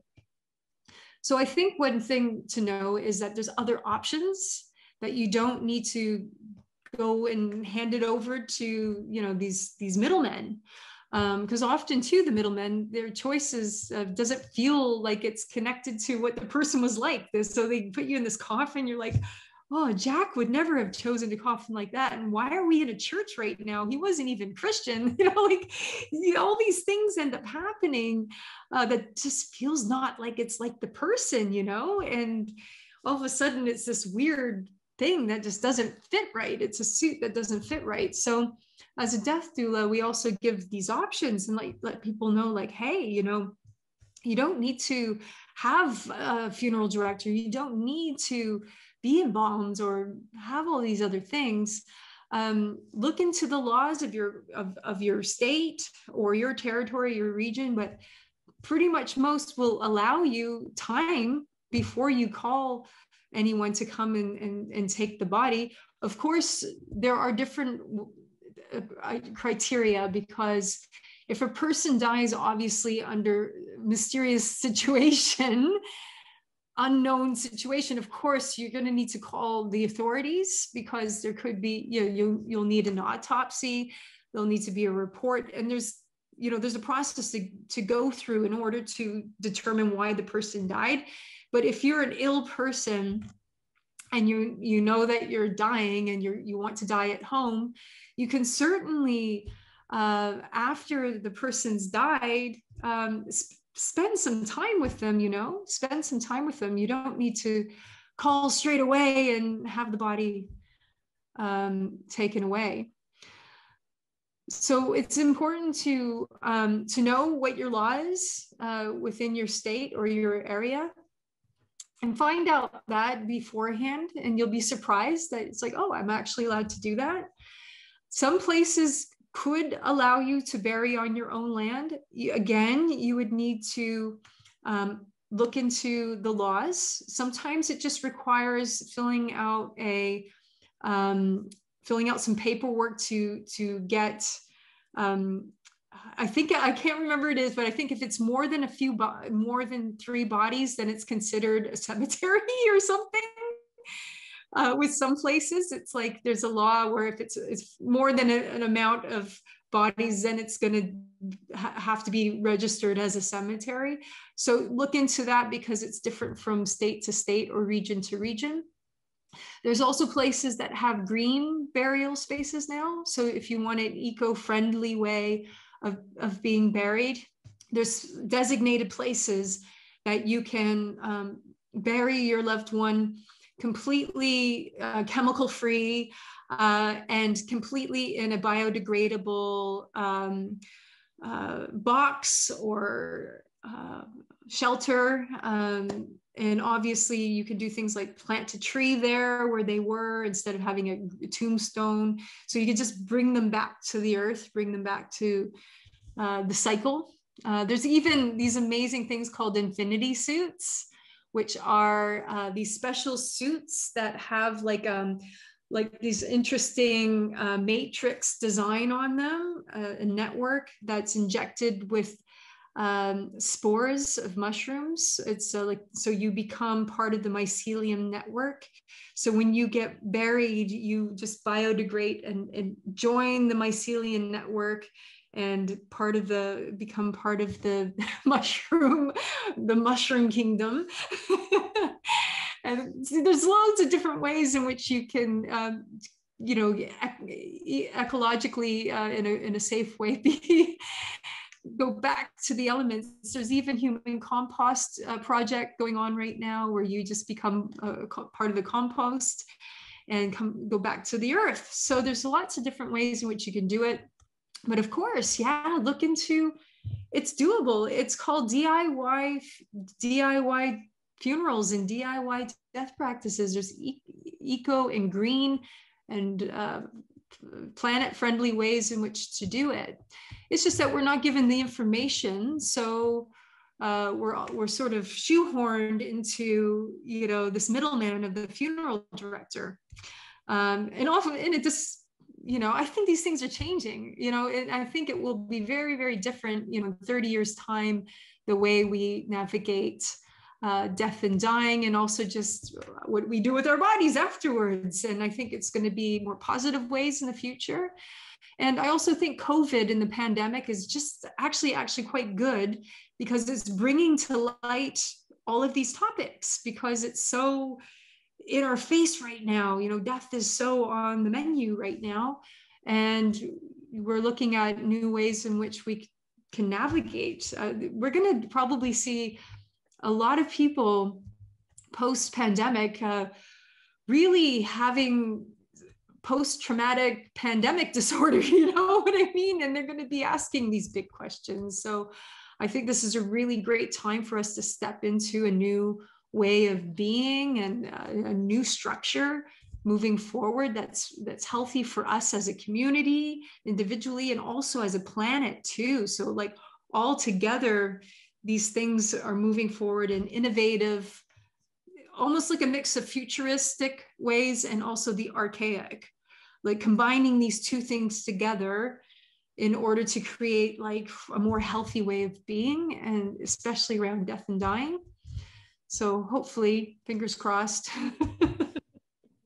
Yeah, along that same line of questioning, I think a topic that's becoming more talked about is this idea of, I think there's a term for it, I don't know, like the right to die. And in many societies that we live in, that's illegal. Like you're not allowed to take your life. I mean, even suicide is a crime in a way. And or assisted death, when someone says like, I've had enough and I want to go, that's a crime. And again, I would imagine some of these things, started with good reason. Like, well, if someone is suicidal, we don't want to give them that option. We're saying, hey, maybe they're mentally unwell, we want to care for them. Or, obviously that can be a slippery slope too. If someone isn't in the right state of mind and their family says, oh, well, we want them to die, and maybe there's money or inheritance involved. So I can understand maybe where some of those things came from, but it seems like a person in sound mind should have the fundamental human right to decide if they've had enough. Um, do you see that that's part of a movement, where that is a growing movement, or there is changes in legality around that, and what that entails and how that looks like? And even that question, like, I would imagine until someone is in that situation, we can never really know what we would choose. But it seems like if a person does, again, in a sound frame of mind, want to do that, do you think that that's a viable thing? And then what are options to be able to do that? Yeah, so it's certainly something that's happening even now. There are countries where it's completely legal. The assisted right to die is there. And in fact, Switzerland's one country that you can go and choose to die and have an injection and say goodbye. But there's a lot of controversy, obviously, around this whole process. Controversy mostly because it's an existential one, but it's also one that holds a lot of weight when it comes to abuse of power and abuse of this right to die. And if this kind of law gets passed and it's in the wrong hands of the wrong sort of government or the wrong kind of powers that be, that it could be very, very worrying in many, many ways. So it's one of those really difficult ones to approach. I do think that I like to look at the base note of the entire concept of people who even want to die, and why do they want to die? Most people want to die because of a failing quality of life. Quality of life is not being met, and it's creating misery. And it could be a physical quality of life that's creating misery through an illness. And it also could be, depressive as well, like a mental, spiritual, emotional quality of life that is feeling that it's miserable and it's not being met as well. So what I like to do is distill it all down to the foundation is why are people feeling like their quality of life isn't being met? How can we change that instead of giving them the exit pill? What can we do to make it better so people don't feel like that's an option? Let's change the structure from the baseline upwards so that people don't even want to do that. Now, there's very unique situations where people are tremendously ill and they are pancreatic cancer or a really fast moving cancer, and they don't want to go through the painful process. So that's slightly different because it has nothing to do really with a systemic problem about culture, structure, creating a misery within a person. This is to do with their physical body tremendously failing them. So perhaps, in certain circumstances, maybe that would make sense. And sure, obviously, those who do go to Switzerland and have the process, it's because they're very, very ill and they're on their way out anyway. So it's just speeding up that process for a humane way. But when it comes to depression and other things, emotional, physical, emotional, and spiritual, I do think that we're failing. We're failing as a society. If people are trying to exit because of those things, then we should really fix our society. We should heal our sick society, because that's why everyone else is sick. That's why we have people who are depressed and suicidal. It's a system that we live in. So changing that should be the first thing we do, rather than giving people these pills or needles for the escape on the way out. But if you look back at humane assisted deaths, it goes back for a long time in history too, where you have it happening in various cultures as well, where a famous one is like the Inuit culture, where a tremendously old person within their community is clearly old and dying, and their body's failing, and it's getting close to them being dead, and they get onto a little iceberg, onto a piece of ice, and they cut the ice away and they push it out and send out the elder into the elements to die. So that's an example of that happening in a compassionate and humane way, and it's honored. It's not like they're being cold or callous. There's a ritualistic and humane honoring there of the elder, but that's part of that tradition. So you see it through various traditions. So you wonder, well, there's these humane practices, but it's done almost like, it seems like it's in a safe space, it's in a community space.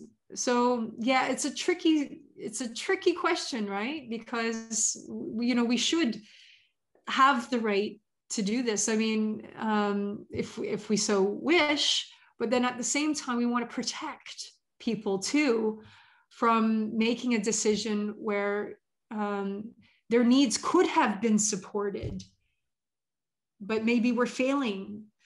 So it shouldn't be a quick fix remedy to have someone exit, when we can have it, when we could sort it out.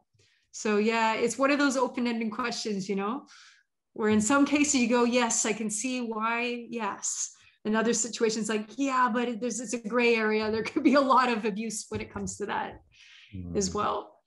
But it's a really valid question. And moving forward into the future, this might be something that changes too. You might be able to see that this is an option more and more for people who are terminally ill and want to have a peaceful passing.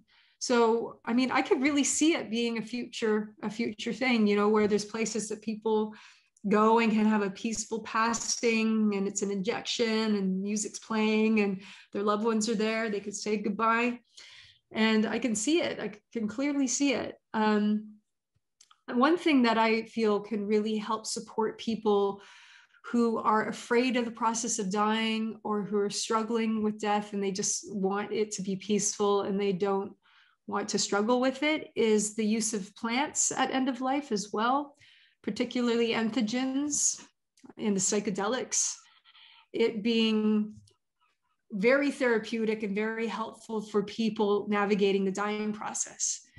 Because when you go through a plant journey and you are communing with an entheogen, it brings you into those liminal states. You have the boundary dissolving experience of ego death, and you're able to access this zone or realm outside of your ego construct, which is like the death experience, because I've seen it in slow time with people who are dying, the ego dissolution. And entheogens and plants, they can help you get there. They can prepare you for death. And so of course, this is not legal too, because we're talking about legalities. Assisted dying is not legal, only in a few countries, but also psychedelics are not legal. They are slowly becoming legal in various states, but I'm a big advocate for using entheogens at end of life in a guided, safe, and therapeutic and integrative way, holding space for people through that. I'm currently studying with the Olive Trust in a program for psychedelics, altered states, and transpersonal psychology. So a big part of that is, being able to, step into this psychedelic renaissance and be able to, when laws unfold a little bit more, to hold space for people as a guide and in integrative ways, as a death doula, to work alongside our plant allies too, to help people heal and prepare for the dying process. And there's amazing results. I mean, there's a lot of data on this now of how, psilocybin, ayahuasca, these plants have been able to tremendously help people when it comes to alleviating depression around dying, releasing fear of death. It's phenomenal. So another legal gray area, but I think we'll get there. I do think so. I think the future is, like I said, it's futuristic, but then we're going to be bringing in all this ancient ways of connection with nature. I mean, I see the vision of the future as this beautiful marriage between amazing, innovation, futuristic scientific technological innovation mixed with the plant kingdom and the ancient, archaic connection to the logos together, and this really beautiful symbiosis, and also the collapse of capitalism. It's interesting because something I always found fascinating was kind of the psychology around it. And, even I think if people are against maybe assisted death, if anyone has ever had an animal, very rarely, especially an animal in captivity, because an animal in a wild, almost always it dies what we would say a pretty violent death. At some point, it just can't take care of itself and it gets eaten by another animal. But animals in captivity, like pets, it usually gets to a point where they end up suffering a lot. And I think any owner of a pet, eventually, even if they don't like that idea, they realize like, hey, this animal is really suffering, and the humane thing to do is to put it down. And yet with humans, we have a completely different view of that. It's seen as like, again, a taboo thing to do. And, I've spent a long time in the Amazon, and I've heard these stories of when a older person got to a certain age where they felt like they couldn't contribute or they were becoming a burden on their family or their tribe, they just wandered off into the woods and let nature do its thing. I remember when I was a kid, I was very interested in North Native American traditions, and there was those same stories of just wandering off into the woods and going back, literally and figuratively into nature. And I mean, even where I grew up, like near the Appalachian, it was the same thing. Like sometimes, like when a man got too old, he just took his shotgun and went off into the woods. And, but there was like an honor in that, in a way.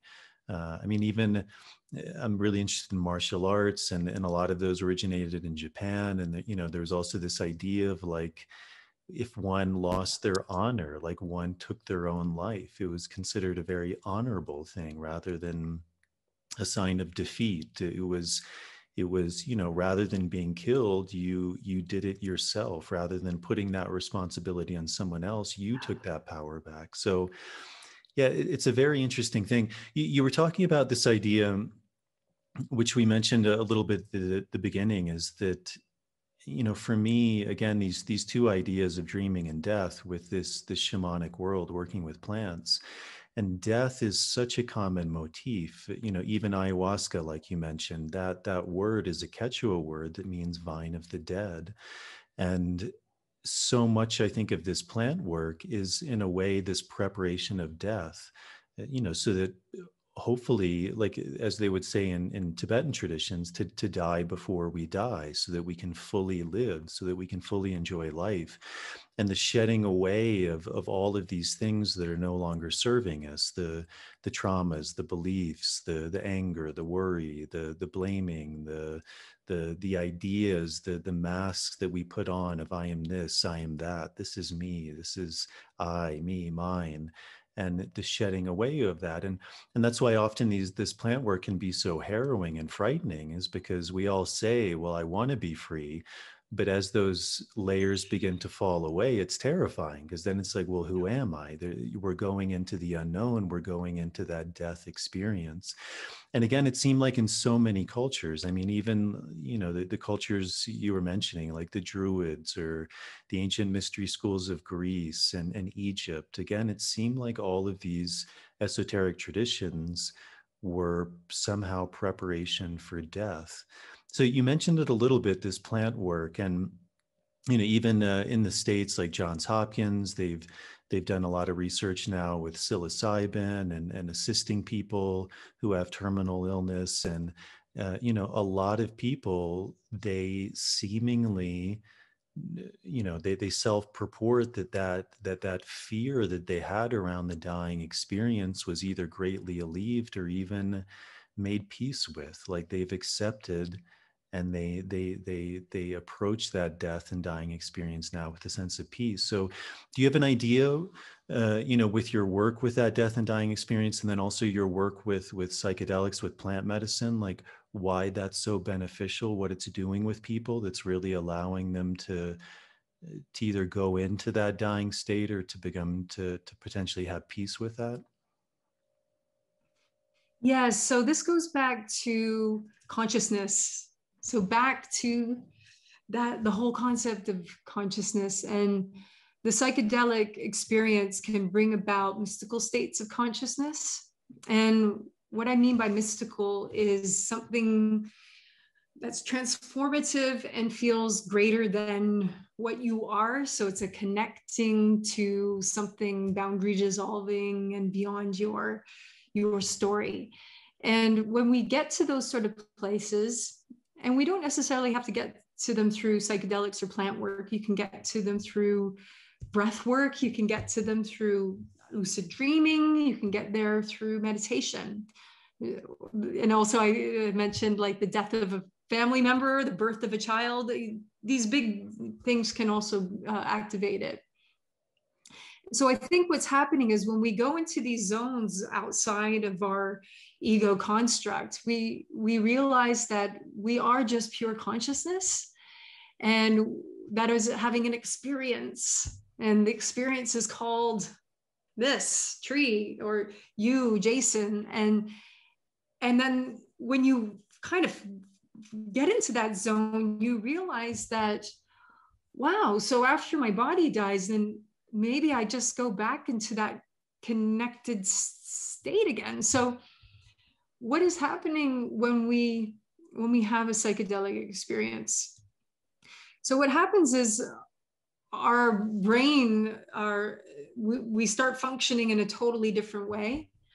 The default network shuts down, and we're able to perceive things outside of our seemingly normal neurological connections.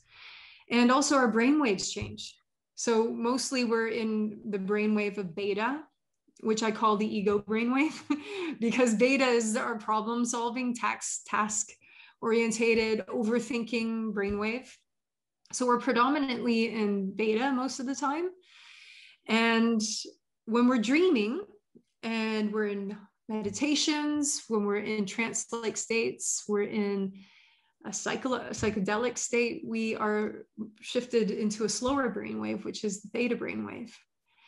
And that's when we seem to access this style of consciousness that has this, mystical quality.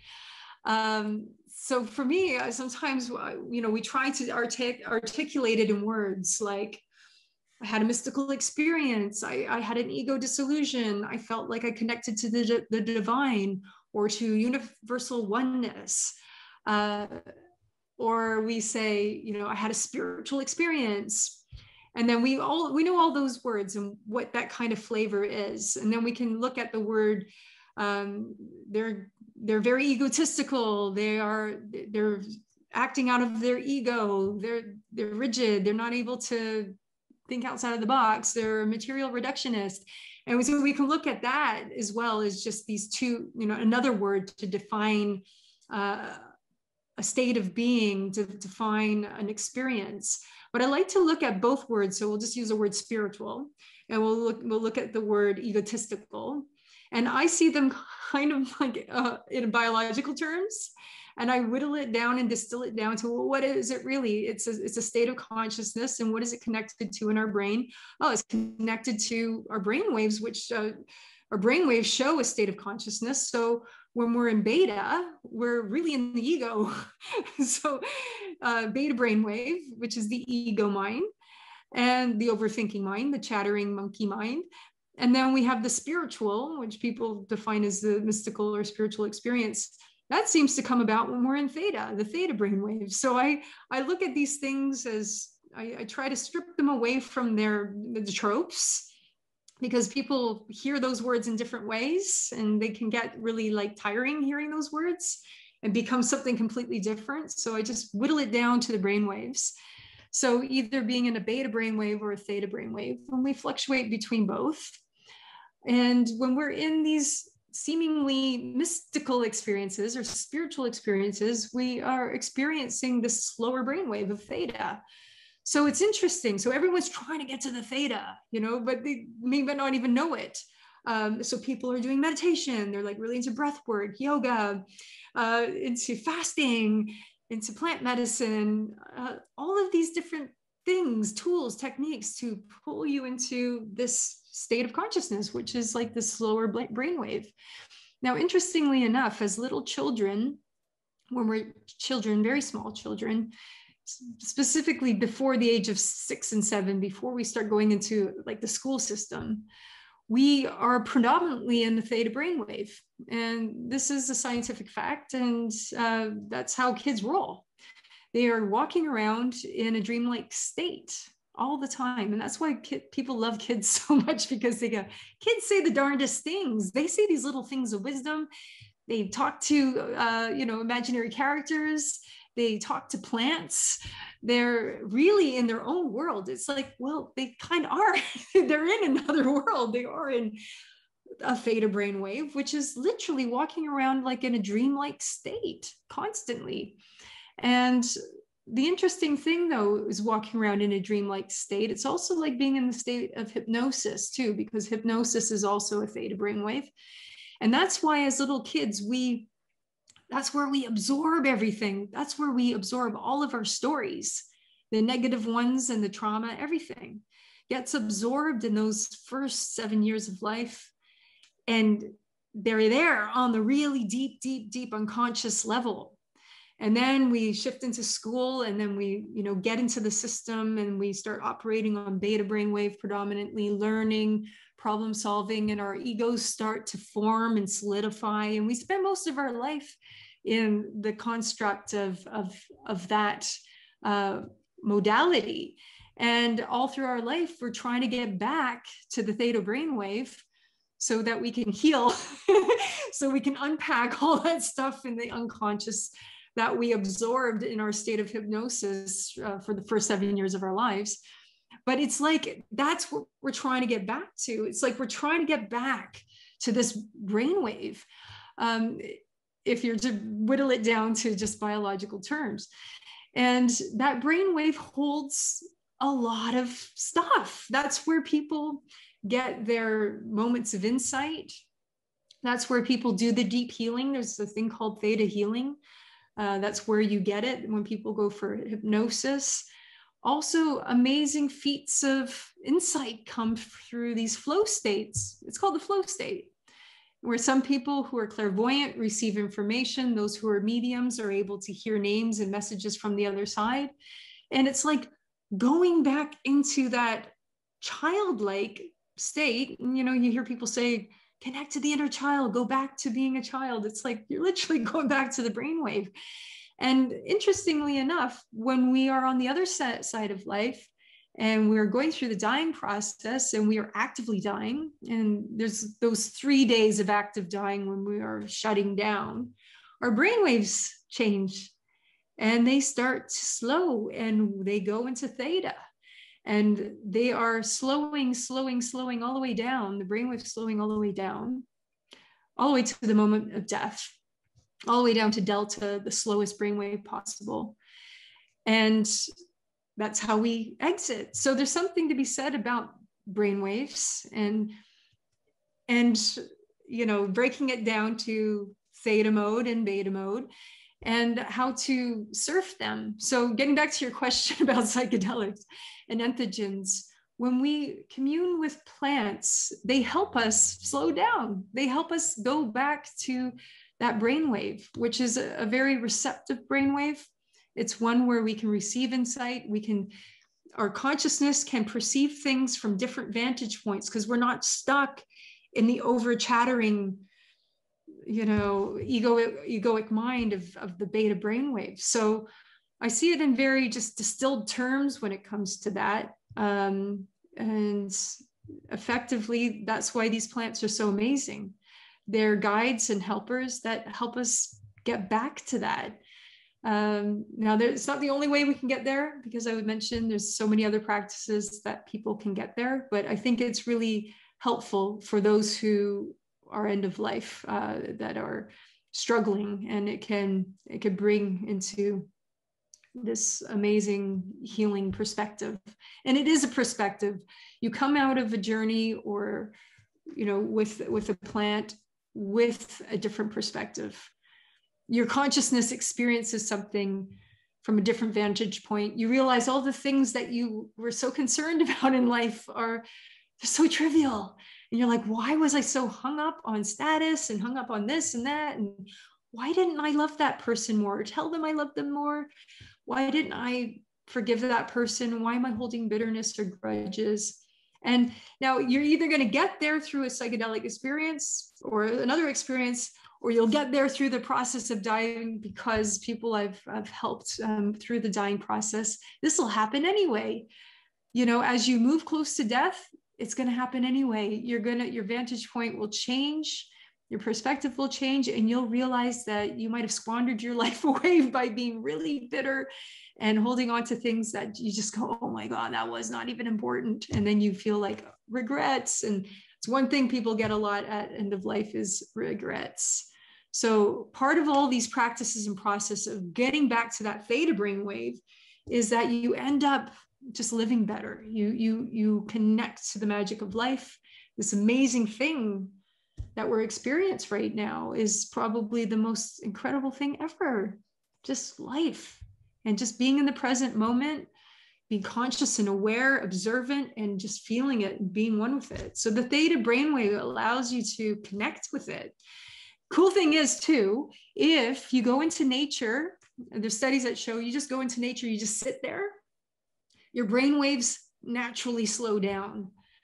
And there's a big thing called forest bathing that's kind of like on trend at the moment, where there's been some tests done and your brain waves actually slow down just being in nature. So it's almost like our natural default setting is to be around the plants and to be with them and to just be around them. And so they're even externally helping us slow down into that theta wave. So anyway, that's what I think about that. It's interesting. You're probably familiar with it, Imperial College of London, and I work with some people who are associated there. And recently, they published a couple of studies, and I found it very fascinating because they were mapping the brain. I think it was when people were taking ayahuasca. It could have been psilocybin. I can't remember, but what they seemed to show is that the brain was lit up. Like all of the areas that were dormant, like the brain was functioning on all cylinders.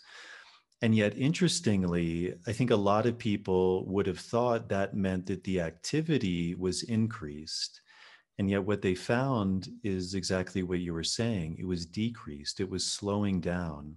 And they said it mimicked, the closest thing they could relate it to was the brain of a child.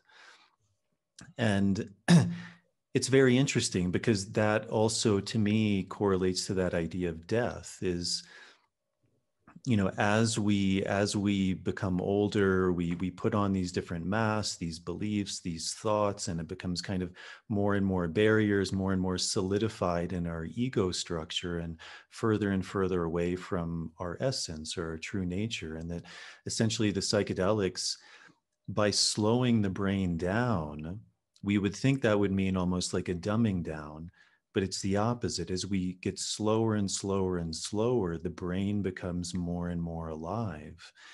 And so by taking these plants and slowing the brain down, in a sense, we have access to everything. And that's exactly what traditional shamans are saying. They're saying that state, whether it's the dream state or the psychedelic state, is even more real than our reality, because everything is opened. There's infinite possibility. We're accessing all of the things that we don't normally have access to. And that sounds really weird to people. But again, as you said, like there's really easy ways of looking at that, right? Like light, the spectrum of light, like we see a small fraction of it. And yet we know now through various scientific modalities that there's whole ranges that we don't even experience, and yet they're real, they're there. It reminded me of a story of, I think it was actually in England, a doctor, he noticed that a lot of babies were dying, and it seemed to him like that shouldn't be happening. And he came up with this idea that doctors should wash their hands before they help to deliver the baby. And he was ridiculed and laughed at. And they're saying, what, there's these invisible things in your hands that are, causing problems with the baby, these bacteria and parasites, like these spirits that you can't even see. I mean, and they laughed at him and ridiculed him so much that eventually I think he committed suicide. A decade later, through the invention of the microscope, they saw that what he was saying was real. There was all of these things that could not be seen with the human eye, and yet they were real. And when they did this simple thing of wash their hands before delivering the baby was fine.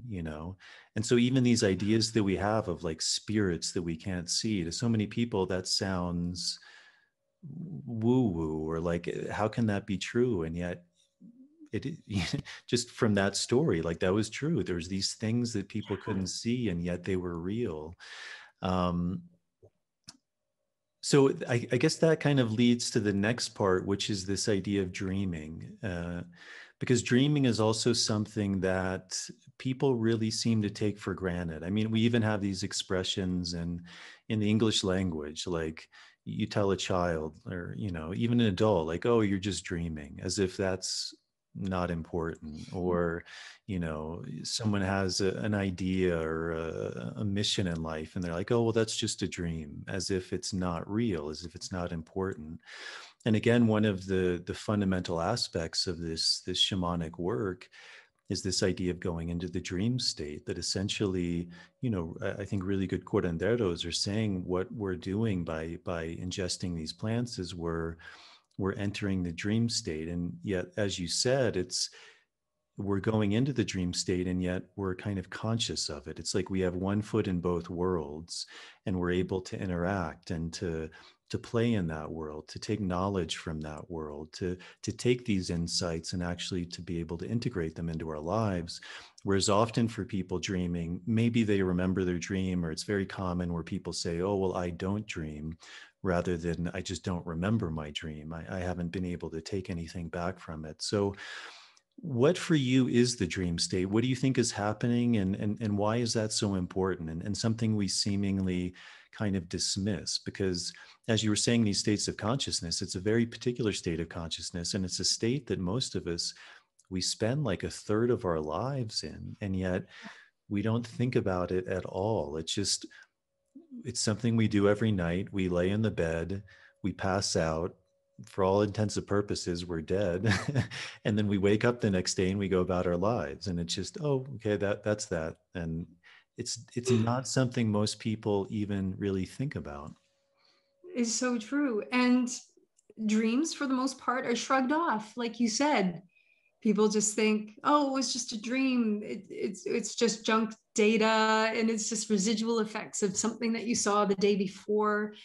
They are nonsense. They're silly. They don't mean anything.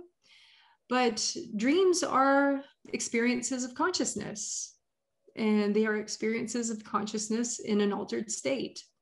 The altered state is the dream state. So you are altered because your body's biologically going through a sleeping somnolent process, but still you are a consciousness still having experiences.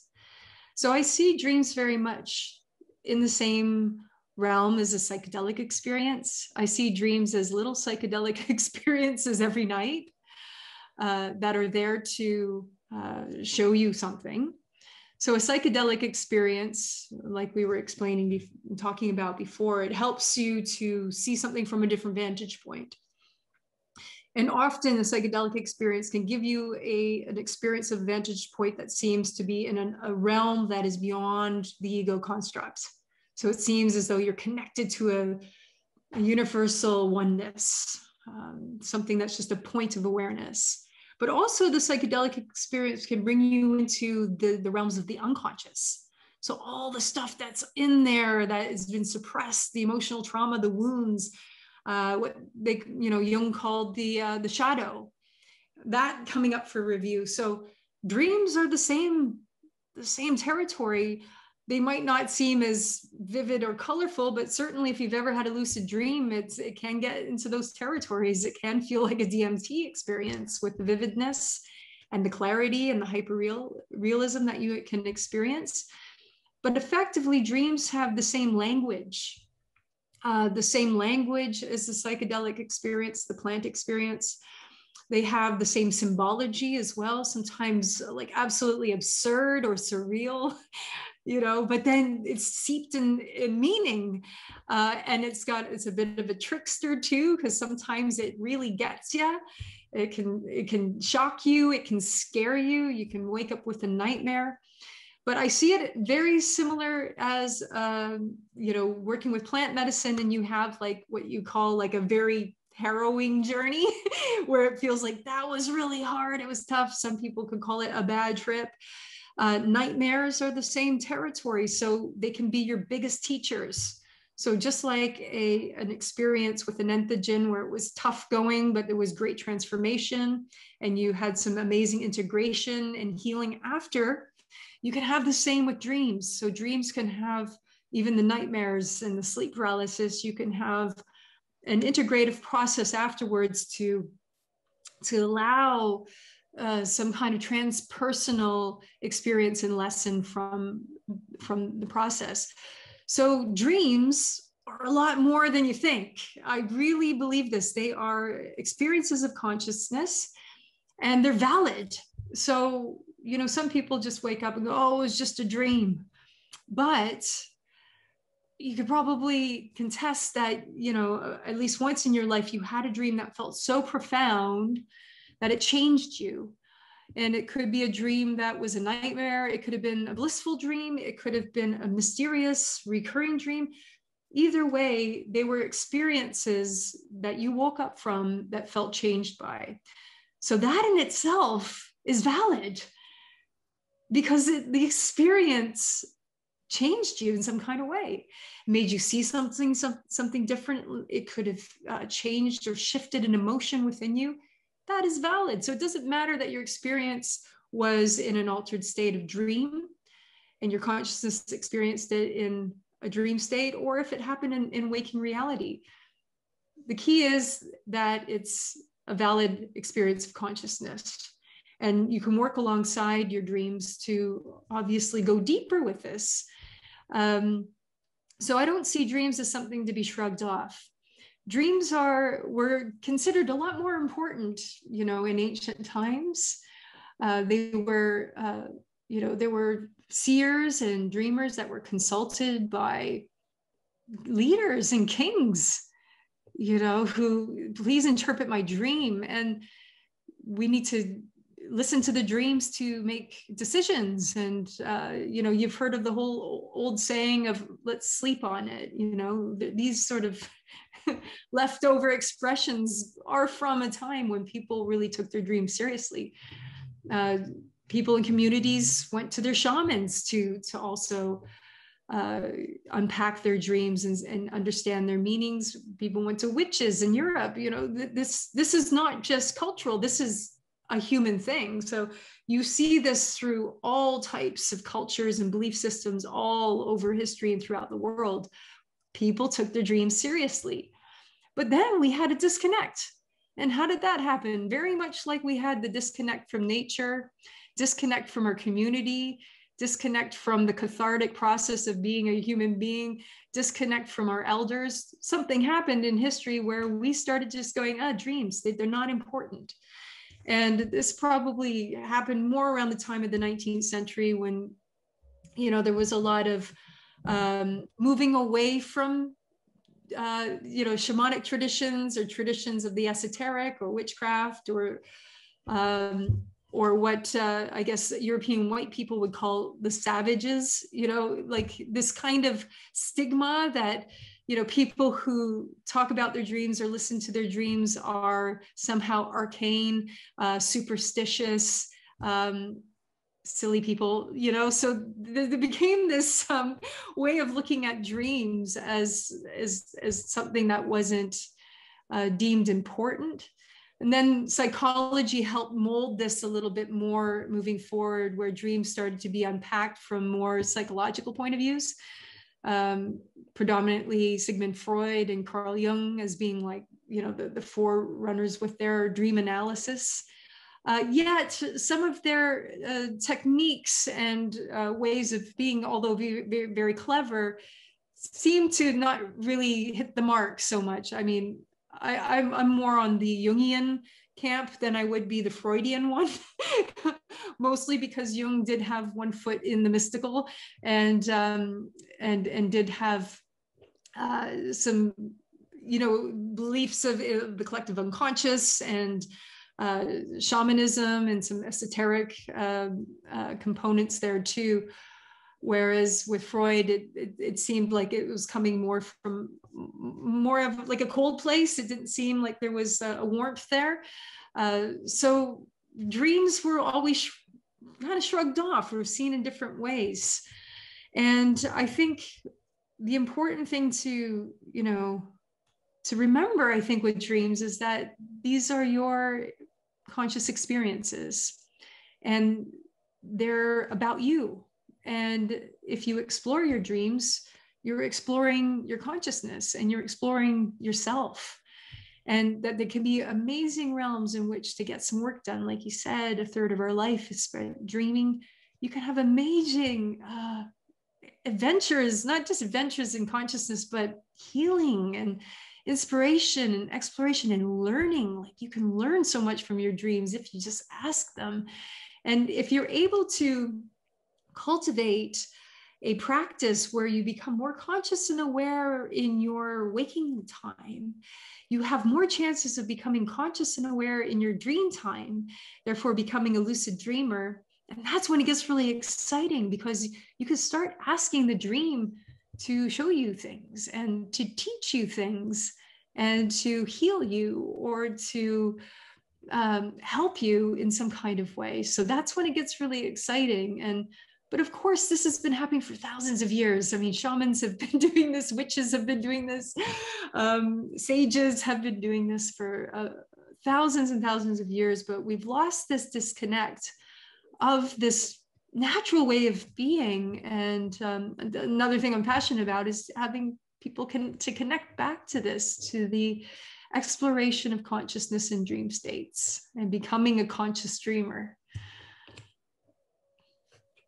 Yeah, I was reminded, I spent some time in Mongolia, and it was this amazing trip. I ended up leaving New York. I thought it was going to be a month, and it kind of like we were talking about Luis, it ended up being 2 years. But a portion of that, I was in Mongolia, and I ended up getting this horse, and I had like a tent and a sleeping bag, and I just went off. And it was this amazing time, because Mongolia is this really interesting country where, I mean, for one, that's the origin even of this word shaman, and there's these deep traditions there. But it was also so fascinating because of all the places I had been, it just seemed the least touched by humans. There was no roads, there was no power lines. It was just these huge, vast expanses for days, for weeks. I could go and not really see anyone. And serendipitously, if we want to call it that, or divine intervention, this was also before smartphones. So when one was traveling, you'd maybe go to a cafe or something, and there was like a book exchange. So you'd leave an old book behind and you'd pick up a new one. And I found this book on lucid dreaming, and that was the book that I entered Mongolia with. So every night, that's just what I was reading, and I was sleeping under this vast expanse and silence, and it was a really magical time. But I remembered I would start to remember my dreams. And then, I read that we often have like 4 dream cycles per night. And then I'd start remembering 2 and then 3. And then at one point I was like remembering all 4. And I was just like, this is crazy. This is fascinating. And then I started having these dreams where I think there's a word for it, like a dreams of premonition. And I remember one very clearly. And I mean, even thinking about it, it almost feels like a dream. Like sometimes I even question, were these things real? And yet I knew it was, because it's something that stayed with me. But I remember I was on this horse, and in this dream, I was on this horse, which was my horse at the time. And I came to this like huge canyon, and there was no way of crossing it. And I would have had to like go back for days on end to be able to, find wherever it stopped and go around. And,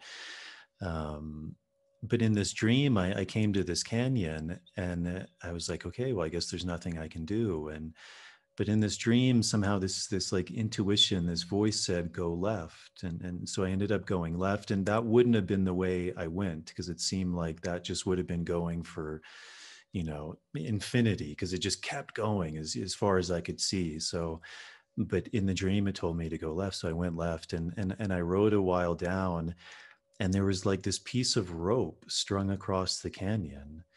And I was like, that's interesting. And so in the dream, I get off the horse, and the horse runs off and somehow ends up on the other side of the canyon. And I climb across this rope, which was also a bit terrifying, because it's, there's this huge canyon below, and who knows if this rope is even going to hold up.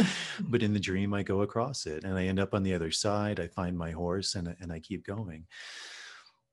The next day after this dream, I'm riding the horse, and I come across this canyon, and I'm like, oh shit, what am I going to do? And this sense of like deja vu comes back, and this recollection of the dream the night before. And I was like, this is crazy. Like I've seen this. I saw this in my dream last night. And again, I would have gone a different direction, but I remember in the dream it said, we'll go left. And so I go left. And sure enough, there's this rope across this canyon, and I get off my horse, and there's this doubt, like, what are you doing? This is crazy. But I just trusted in this dream, and I crossed this rope, and then the horse found this like crazy path that I wouldn't have been able to go down, but he could. And he met me on the other side, and we went off. And I think it was the first time, like I would imagine things like that had happened before, but it was the first time where I was consciously aware of it, and I followed it, and I knew very clearly that dream had taken place the night before. And I had that intuition and just that openness to remember it and to follow it. And for me, that was like very life-changing, because, you know, that doesn't make sense on any level. If we think about time like in a linear sense, how is that possible? Like I dreamed of the future, but that's impossible from the way we think about time and space. And yet, again, the more I've gone into this work with plants and shamanism, there's not inherently that view of linear time and space, that things can be accessed like that. And as you said, dreams can be premonitions or these gifts of wisdom, these teachings that then allow us to go into our lives. So do you have any sense of like what's happening in that space? Because you also mentioned in the beginning this idea of like questioning time and space. So Yeah. in that dream space, like how is something like that possible? Because again, in the way we view the world, time is linear. So we can't dream of the future. And had I not had that dream, I wouldn't have believed that, like, right? Because things are linear. I can't dream of the future, and yet I did.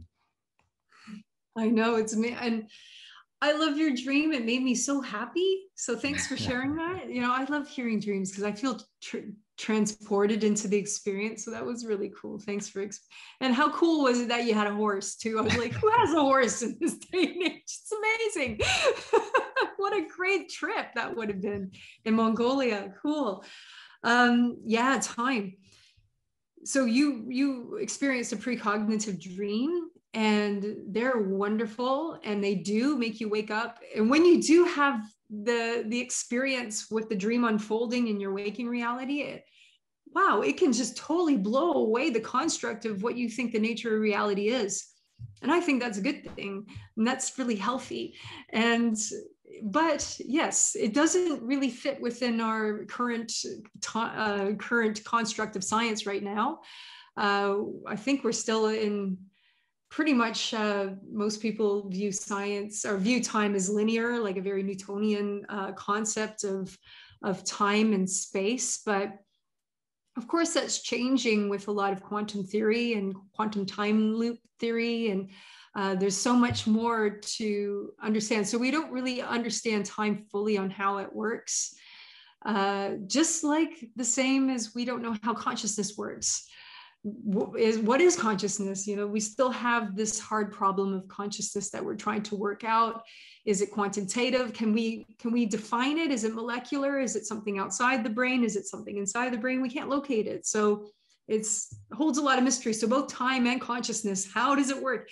And they both have to play with each other in order to bring about these precognitive states. So what I think happens with precognition is part of the flow state, is part of being in that theta brainwave, where it seems that you're able to access something within the layer of time. The best way I can describe time, and of course I can't prove this because I'm not a physicist, but ayahuasca once showed me how time worked. And I thought it was really interesting, and it got me very interested. And I described my experience to a few physicist friends, colleagues, afterwards, and they said, yeah, well, actually that makes sense, you know, gauging, you know, quantum time loop theories and whatnot.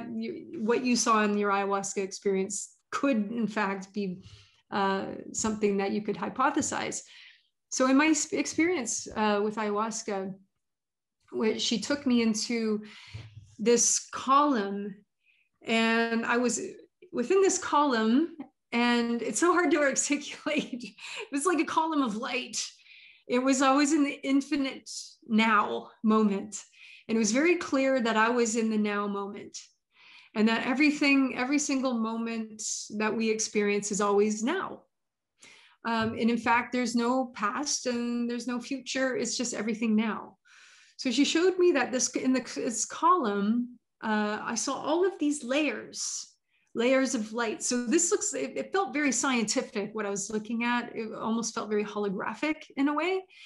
And through all of these layers of light, each layer was every single thought, every single action within history. And it was all happening now. So ancient Egypt happening now, Plato is happening now, you know, the Reformation happening now, everything happening in the now moment. And when you get into this state of being within the now moment, which is almost like a shutting down of the brain, that default network that we were talking about in the psychedelic experience, it or slowing your brain waves, it opens up space to be more in the now moment and access every experience in history, present moment. So time is not linear. It was more of a column, and we can retrieve the layers. So when we're having a precognitive experience, we are really in the now moment. We're able to, the layers are able to, we can access them more. They come to us more easily. And we can also, by will, this is me being very bold, by will try to bring them in as well, so that we can feel like we've seen the future, predictively look into the future. Now, our current construct of science wouldn't support this at all, of course. And also there's the hard problem of consciousness as well. How does consciousness interact with this modality of time?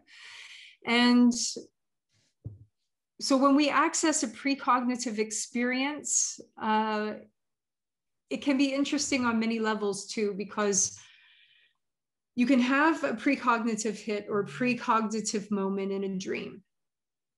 And say the moment in your dream goes badly. You get into a car, it's a blue car, and in the dream, there's a crash.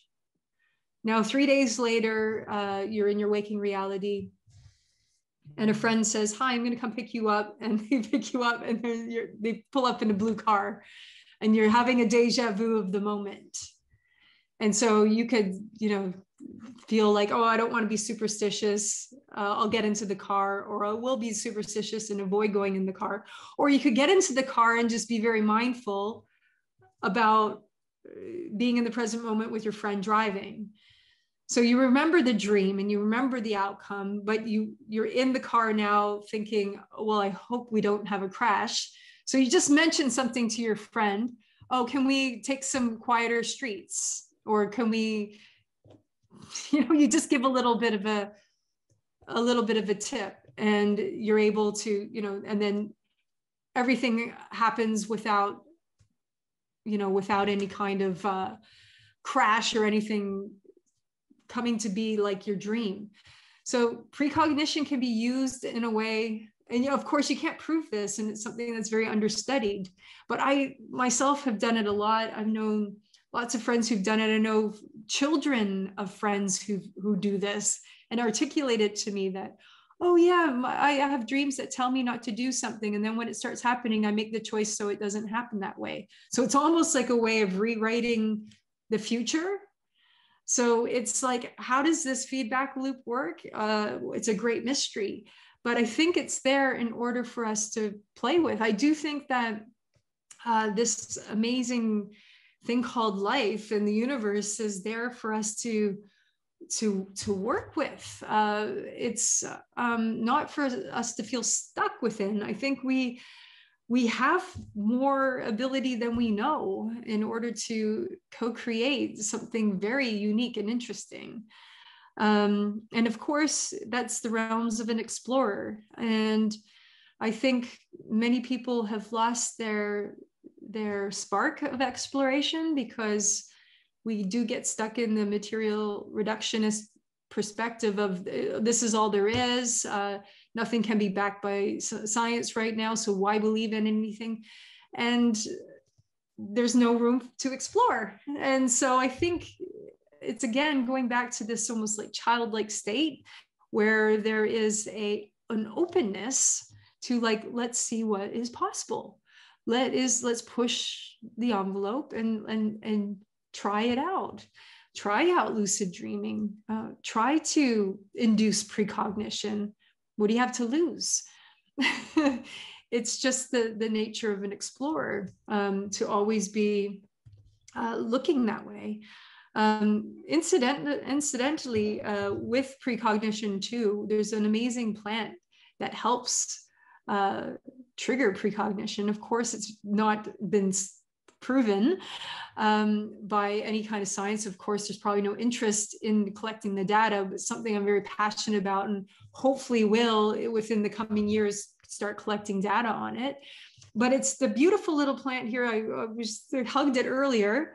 And it's Artemisia vulgaris. It's mugwort, and you probably heard of mugwort. But it seems to induce precognition. And I mean, for me, it certainly does. And when I teach my students working with oneirogens, and plants that help induce dreams, we keep in touch through the process of the training and of our classes in our course, working with these plants like every single night, to pay attention to their dreams. A part of it is dream journaling and seeing how precognition is unfolding. And it's pretty uncanny. I mean, I really think that, you know, it's amazing. So for some reason, this little plant, and it's got a long history of being used for divination, not just in shamanism, but also in European witchcraft. And these two places didn't even know each other existed. This little plant seems to trigger it. So it's pretty cool. I've been working with it every night this week. I've been working with it for many years, but because I'm on a course right now, all of me and my students were all doing our kind of dieta with it every single night. And the precognition is amazing. I've even had one today, because I had a dream last night, which was a lucid dream, and it involved some Star Wars robots and vehicles, which to me came out of nowhere. And it was, I don't watch TV, and it's not on my radar. It was not something anyone's talked to me about. No one said the word Star Wars to me, like, it's not on my radar. So I've written it down. I, told my students, because we keep in touch every day.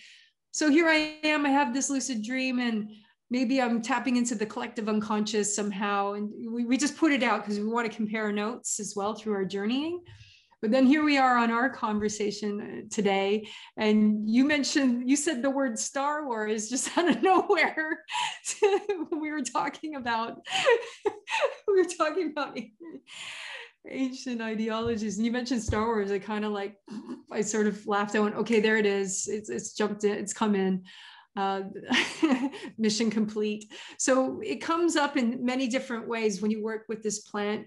You can have dreams that just are like random, and you'll have many during the night, like up to 6 a night. So very active dreaming, many of them.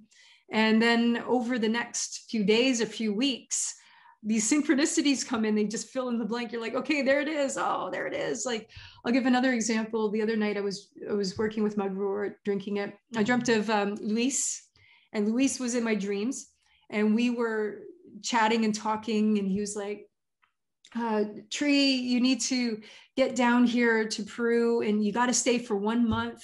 And he even named the month as well. And it was all really specific. And when I woke up, I was like, wow, that was interesting. So vivid, speaking with him and just being like with him and having this really detailed conversation.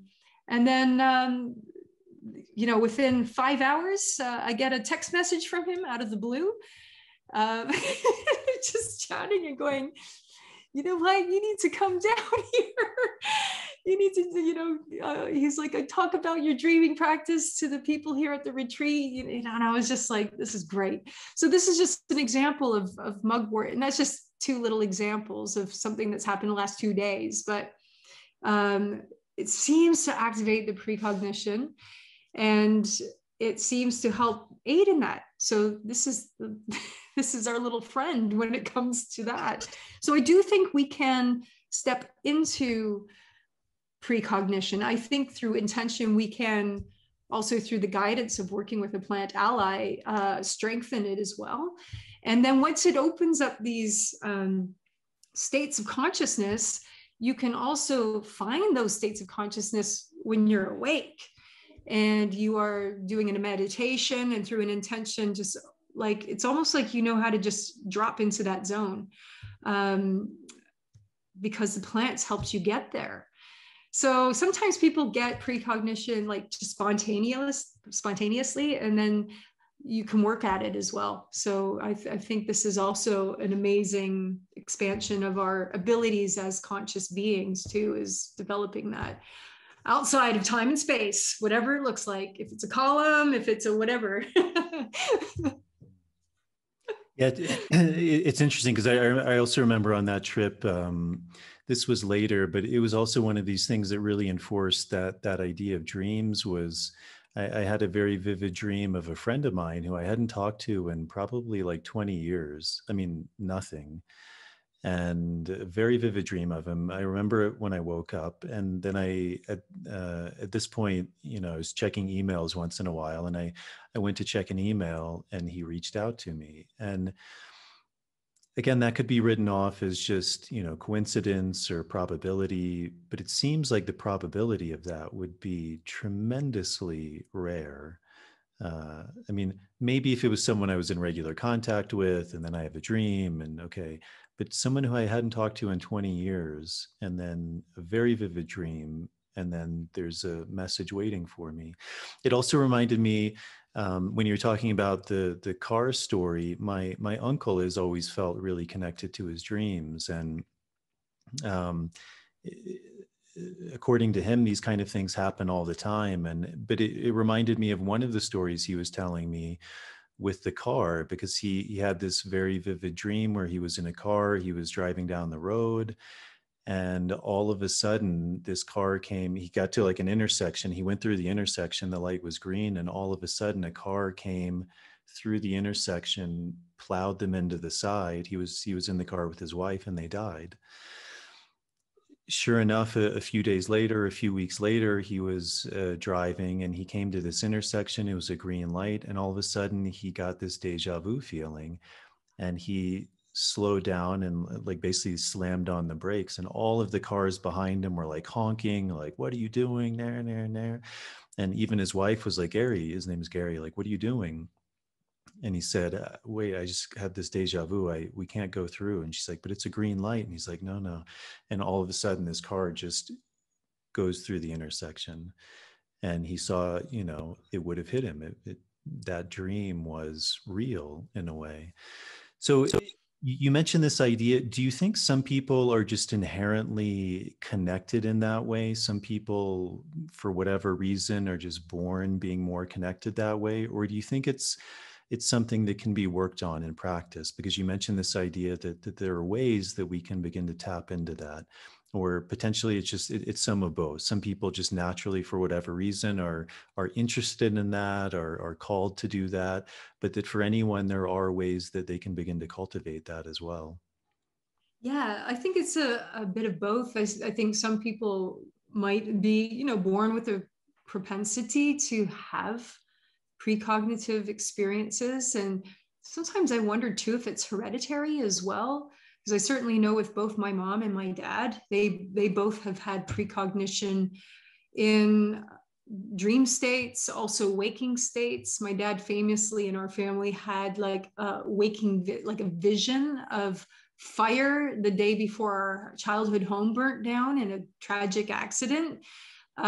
So in several people in my family seem to have precognitive experiences.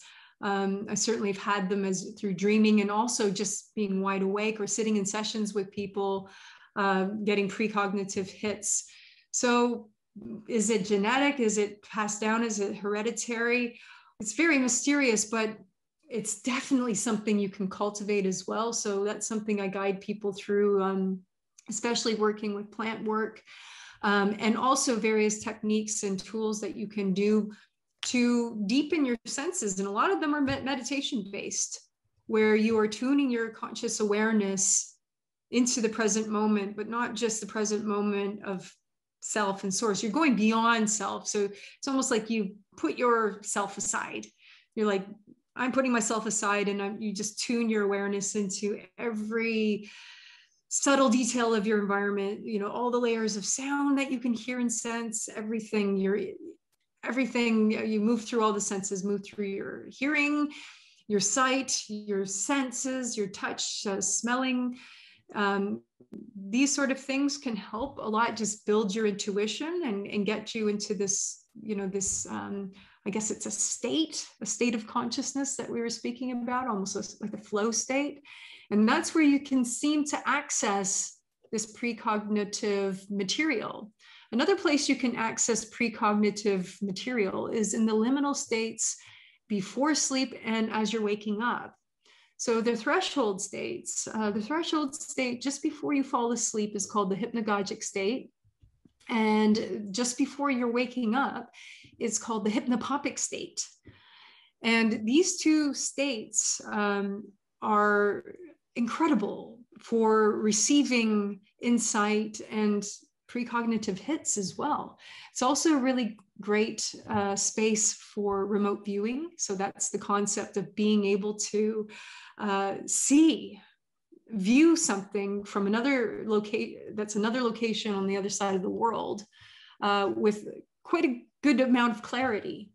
And remote viewing, you could look it up. It's got a long history, and it was even used by the CIA. And there was lots of different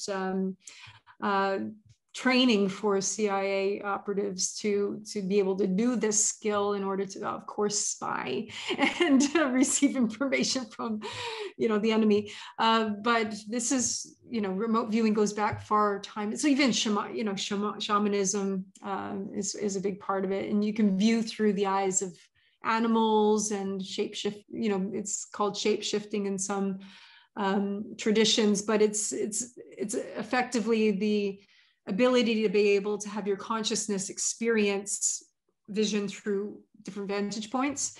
And it seems as though in that hypnagogic state, you can access that phenomenon as well. Of course, this is all understudied in nature, or the constructive science would be like, that's totally not something that you could do. But the CIA funded it, so there must be something to it. So in that liminal threshold, you can experience the precognitive material. And it usually is if you can keep your conscious awareness there without falling asleep, so it's, if you can imagine your body, it's like mind awake or consciousness awake, body asleep. So you allow yourself to lay there and observe your body going into the shutdown sleep mode. It gets into the hypnagogic state, which has a lot of cool phenomenon that happens with it. You might experience sacred geometry and a lot of little dream visions forming. You can hear things. You feel like you hear sounds in the room or snippets of conversations that pass in and out. And you can get sensations in your body too, just the sense of electricity or vibrations forming within your body. And if you're able to hold your awareness on that state, that is a really amazing time to receive anything precognitive. Now, of course, you don't know if it's precognitive at the time because the thing didn't come to pass yet. So, but if you're able to record these things, that's why part of the conscious dreaming practice is to record any of your experiences in dreams or in these liminal states. Because then when it happens at a future date, you can go, right, yes, I can see the link now. So you can also experience this when you're waking up in the hypnopompic state and receiving little precognitive hits as well. And I think the reason why you experience them in those threshold states is that your consciousness is engaged enough to receive and remember, and your brain waves have slowed down to theta, or they're slowing down to the flow state. So it almost seems like it's the sweet spot. If you can imagine your consciousness, your brain is tuning into a different frequency, almost to a different plane or zone. And it seems like that is the place in which you can receive it. So that's a really fun place to practice. And of course, working with mugwort is a really great way to practice as well, and recording your dreams. And of course, with precognition, you don't know it's precognition until it happens. But as you become a seasoned dreamer, conscious dreamer, you do start understanding the feeling when you are experiencing something precognitive as well. It holds a quality to it. And you can awaken feeling like, I think that was precognitive. So you get to understand the energy around it and how it feels slightly different from a seemingly normal dream. And it's like a waking with a knowing. And it's also an waking with an intuition, like, I think this is going to come to pass. I'm just going to keep my wits about me. I'm just going to wait for it because I have a feeling. And that's kind of how it rolls. But yeah, definitely something you can cultivate. And I think we all have great potential as humans, and we've just scraped the surface of consciousness. And indeed, possibly, as we evolve as a species, maybe, in the future, we'll be lucid dreaming every night, that people will be precogning all the time. Maybe this will just be like standard, for our future humans. Mm-hmm. It's interesting because you mentioned this idea of plants, and one of the plants I do a lot of work with is tobacco, the ingestion of tobacco, and one of the things that it really does, where that teaching comes from with that plant, is I'm probably going to butcher the words, but that hypnagogic and hypnopopic state. It very much puts one in that state. We often describe it as, or I describe it as this state where you're not quite asleep and you're not quite awake, and you're not sure if you're asleep and you're not sure if you're awake. And it in essence, it puts you in that state for an extended period of time, maybe hours, maybe the whole night. And a lot of the teaching, a lot of the insight comes through that space. So yeah, I find that really, really interesting. You mentioned this idea of lucid dreaming. Maybe you can define that, because I think there's a lot of maybe confusion around what lucid dreaming is. And then also, like, what is the balance between, because we're all conscious in our dreams, whether we know it or not.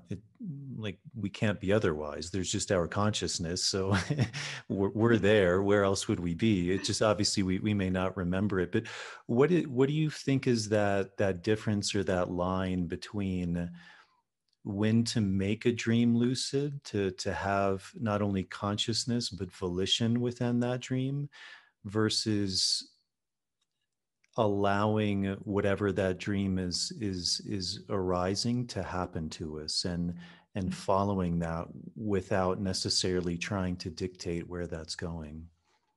Yeah, really good questions. And I should probably define lucid dreaming in layman's terms, because even though there's a lot of information out there, sometimes people think that lucid dreaming is just a vivid dream, and it's just a dream that's very colorful and surreal. But by definition, a lucid dream is a dream where you are completely aware that you are dreaming. And so you are cognitively very present within the dream. You're aware that you are who you are in the dream state, that you can interact with the characters in your dream. You have a will, and decision making can happen within the dream. So it's got specific qualities to it that makes it uniquely different from a seemingly normal dream. And even though human beings have been doing lucid dreaming for thousands of years, and there's lots of different examples throughout history, from Vedic texts to ancient Greek documents, we only have basically scientifically proven it in the late 1970s. So this is an example, of, it's out there. This is something that happens, but then science catches up. And often, in many cases, the mystics, the shamans, the poets, and the artists get there first. And then it's science that basically catches up afterwards. So this is that concept of being an explorer, come on, being open and just going for it. So with consciousness in the dream, with lucidity within a dream, I really see consciousness and the concept of lucidity as a spectrum. So if you were to look at a spectrum, and on one end of the spectrum, you have total 100% lucidity, completely vivid in the now, so conscious and aware and so present. And that's almost like that clear light moment. It's like the moment we have when you have a mystical experience, when you're in a psychedelic experience, when you're in a lucid dream, when you have an orgasm, when, like those moments that you're in the moment. So that's 100% lucidity. On the other side of the scale, we have out like a light, you're gone. It's like totally unconscious. So in between there, we have varying degrees of awareness. So maybe perhaps when, in our day-to-day walking through life, we're kind of maybe somewhere in the middle, if not maybe even down towards sleepwalking end of things, where even though we're alive and awake, we're kind of sleepwalking through life. You know, we're running lists in our head. We're constantly in our thoughts. We're not with the present moment. We're not having these clear light moments. So in our dreams, it's very much the same too. So we can have a dream where we are like silent observer. We are just watching the dream unfold. We're not aware really that we're dreaming. It feels like we're just watching a film possibly. And those dreams are valid too, though, because we can have dreams where we observe something and learn a lot without being fully aware that we're dreaming. So it's still very valid. But then we'll have parts of the evening where we're out like a light. We have no conscious awareness of what was going on, and it's hard to get dream memory recall. And then we'll have our lucid dream, which is like almost, it is a mystical experience because it does make people wake up feeling changed. Like much like your dream with the horse in Mongolia, and wow, how it all transpired afterwards with the synchronicities. So with a lucid dream, we come into a total peak of awareness within the dream itself. Usually something unusual happens in the dream that makes us conscious and aware that something's happened, that we are dreaming. It could be a strange dream character doing something. It could be an animal attacking us, but something happens to jolt us into the now moment, to be awake. And then you stay within the dream, and then you realize, I'm dreaming. And so when someone realizes they're dreaming and they start to interact with their dream, it can be a mind-blowing experience because you realize that this is pretty cool, like that my consciousness can experience this whole other realm so tangibly and so clear, and I'm interacting. I think one of the fallacies with lucid dreaming, and you see this a lot online, is that these promises of being able to control the dream and do anything you want in the dream, and you can fly around and have sex with celebrities and do extreme sports, and it's like a virtual reality video game. And this is really appealing to our gamer generation that is like we're currently in, and the escape mentality that we want, because many of us want to escape from the construct of this capitalistic consumer hardcore system that makes us very, very unhappy and disconnected. So many people want to use lucid dreaming just for the escape factor. And it often reminds me of that Terry Gilliam film, Brazil. His character's working in this really like mundane existence of this like kind of future world where everyone's like a wage slave in these little cubicles, and life really sucks. And so he goes home at night and has these lucid dreams that he's like this flying amazing man, and he's got this whole other life in his dream world. So lucid dreaming usually gets contributed towards this escape mode, but I really feel it's more than that. I mean, obviously, when you first start to lucid dream, you want to control the dream. So you see a dream character and you want to control them to your will. So you want them to kiss you or hug you or do things in ways, or you want to fly. And so lucid dreamers end up doing this mostly when they first start to lucid dream. And then at a certain point, you realize that sometimes the dream doesn't want to be controlled. And I often guide a lot of like seasoned lucid dreamers who come to me and say, I'm having a really hard time. I'm a prolific lucid dreamer. I can't do it anymore. Every time I have a lucid dream, the dream shuts down. I can't control it, or I'm having a dry spell. So I always love to work with these types of dreamers because I bring them into the next level of looking at the dream in a different way. I really think that the dream itself, it doesn't want to be controlled. It wants to work with you. If you can see the dream itself as being alive, the dream is conscious as well, and it's alive, and it wants to co-create with you. So I think it allows you to control it to a certain extent, just to kind of get you used to how to work in that realm. But after a while, after that initiation's done, it says, no, you need to move beyond. Now it's time to learn from the dream. Now it's time to surrender. So when you approach the dream, lucid dreaming, from a sense of openness, outside of the ego construct of wanting to control, to have your way, and to approach it from a show me, teach me, I want to learn something. Go lucid and say, show me something, teach me something. It gets really interesting, and the dream will show you something. The dream will take you somewhere. I remember the first time in lucid dreams when I realized that I couldn't control it, and I lost my ability to fly. And I was like, oh no, I can't fly anymore. I used to know how to fly. And I just, I decided to just let the dream take me somewhere, to show me. I just kind of relinquished control. And then all of a sudden the dream just picked me up, and I started flying me places and teaching me things. And that's how I approach lucid dreaming now. And how I teach all of my students and guide them is to surrender to the dream, work with it. It's like an ayahuasca experience or any plant medicine experience. If you are communing with ayahuasca or the sacred mushroom or San Pedro, you don't control them. You say, I surrender to you. Show me, teach me, master, teach me, teacher. And they will teach you. But if you try to control them, it's going to be, it shuts down. It's terrible. It doesn't work out, you know? And so it's like, it's a bit like that. It's a bit, lucid dreaming is a beautiful act of surrender to the dream. It's also seeing the dream from a sort of different vantage point, that it is almost conscious in its own right, that there is something there that can teach you. It gets so cool and mind-blowing, Jason. You know, you could just say, teach me things. And I've woken up from lucid dreams where it was showing me how, you know, scientific things work. And I'm like, I'm not even a science person. I've had lucid dreams give me music.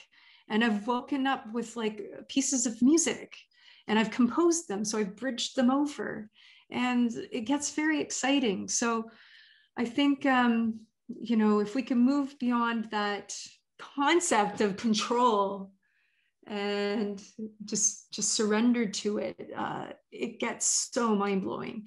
And I think we can go further and further and further with this exploration as we practice and explore. It's amazing. As you can see, I'm so excited about it.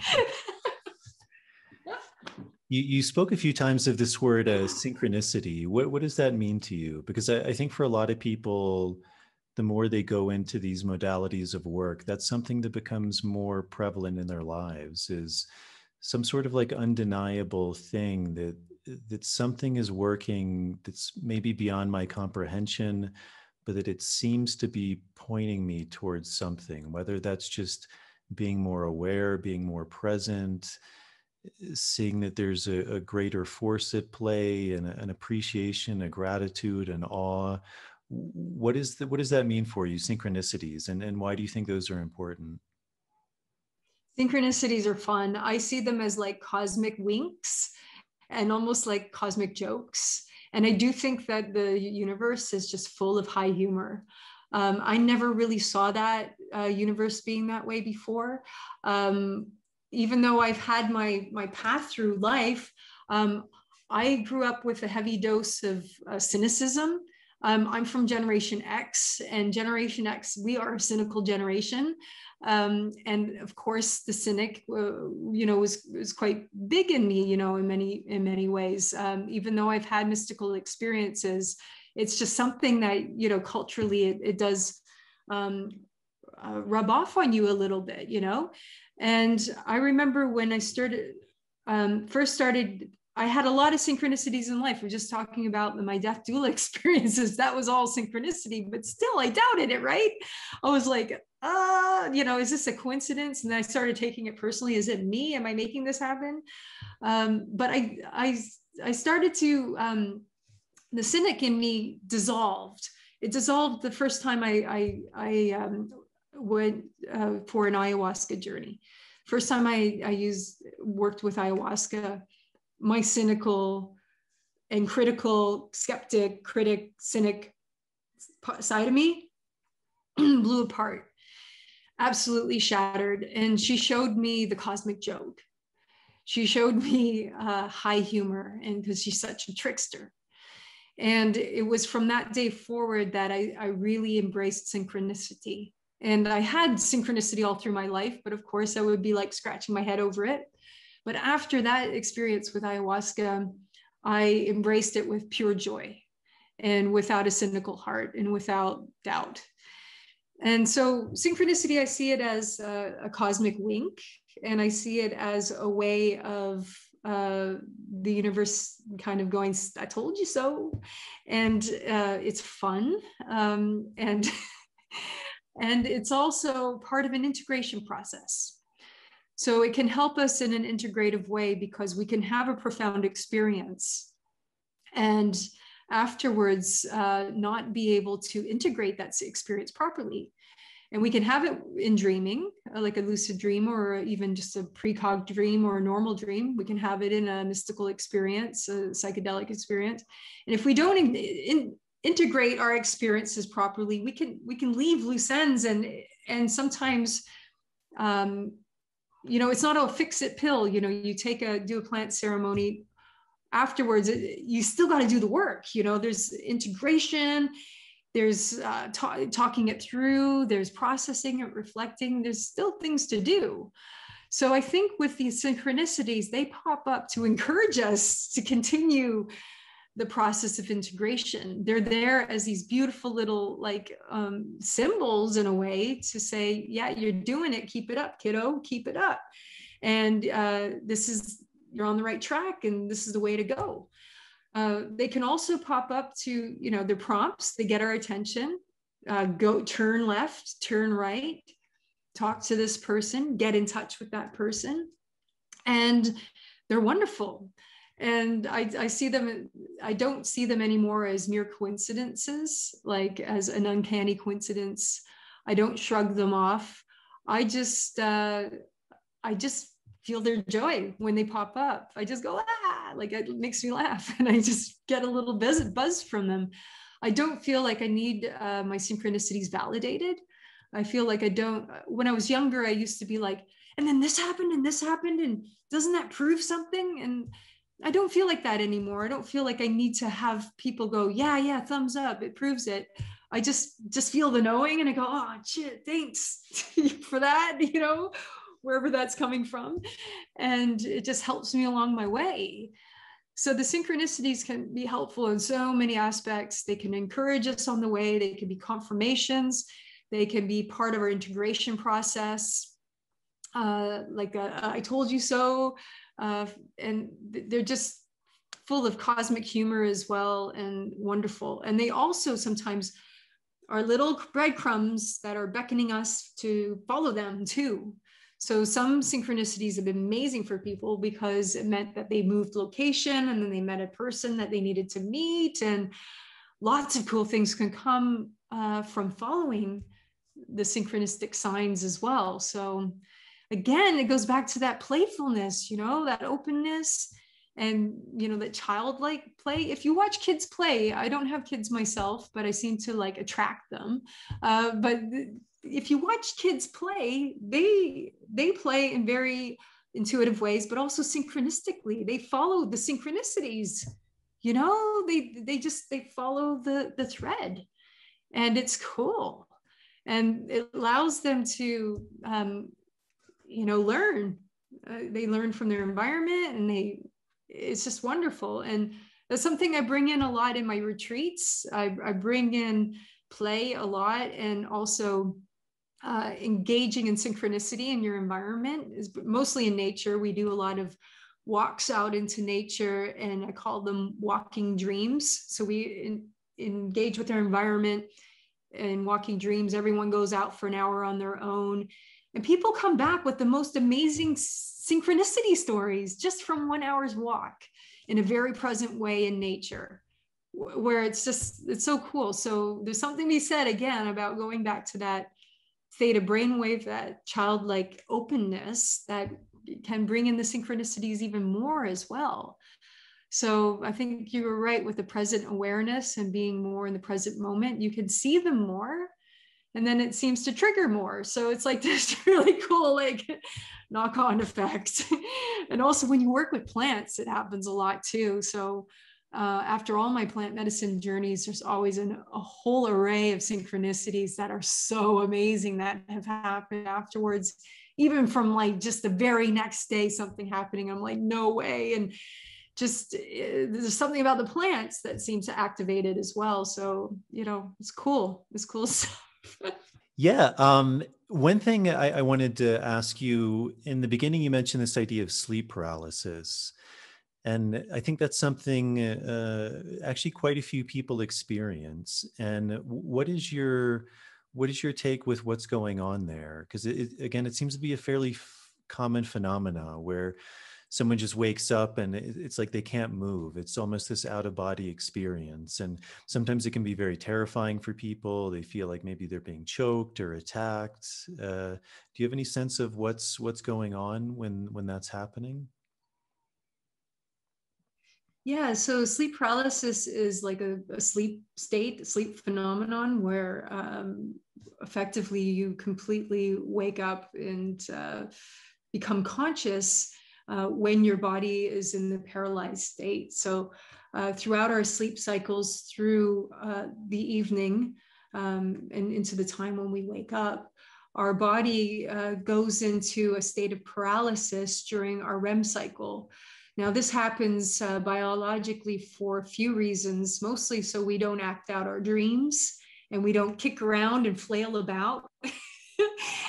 So there's probably, there's a protectionist aspect going on there. So our brain releases a few chemicals and compounds that create a paralyzed state. So what happens in sleep paralysis is we gain consciousness in that state. So it can feel absolutely horrifying because we can't arouse our body to wake it up. And it can feel very freaky. Also, we're still in between brainwaves too. So being in the theta brainwave brings about its phenomenon too.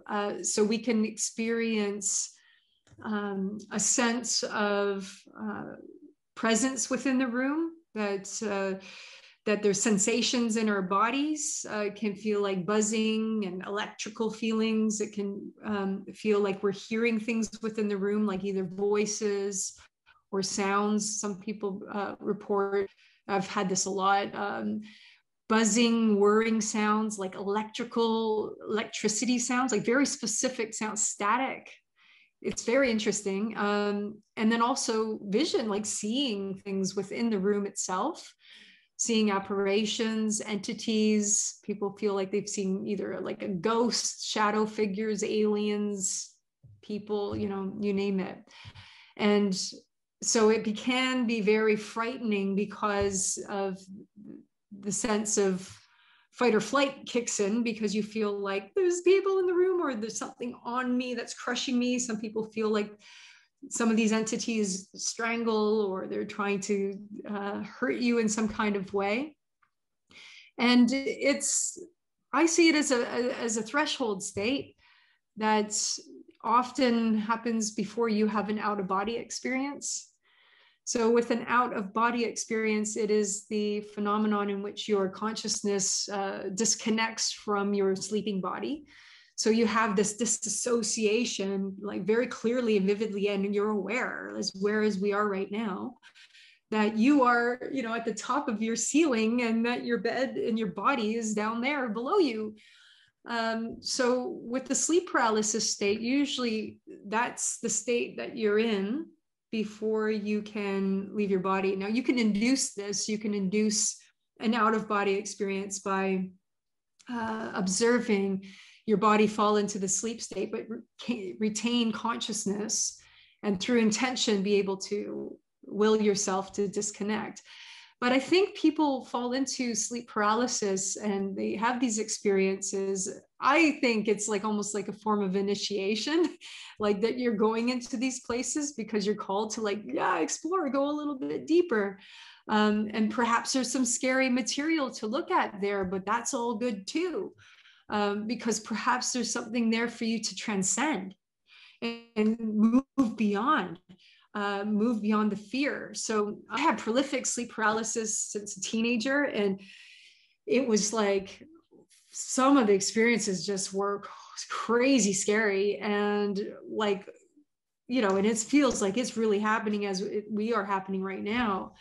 And they felt like the experiences felt very profound as well. And I felt like curious by them. And there wasn't a lot of material about that then.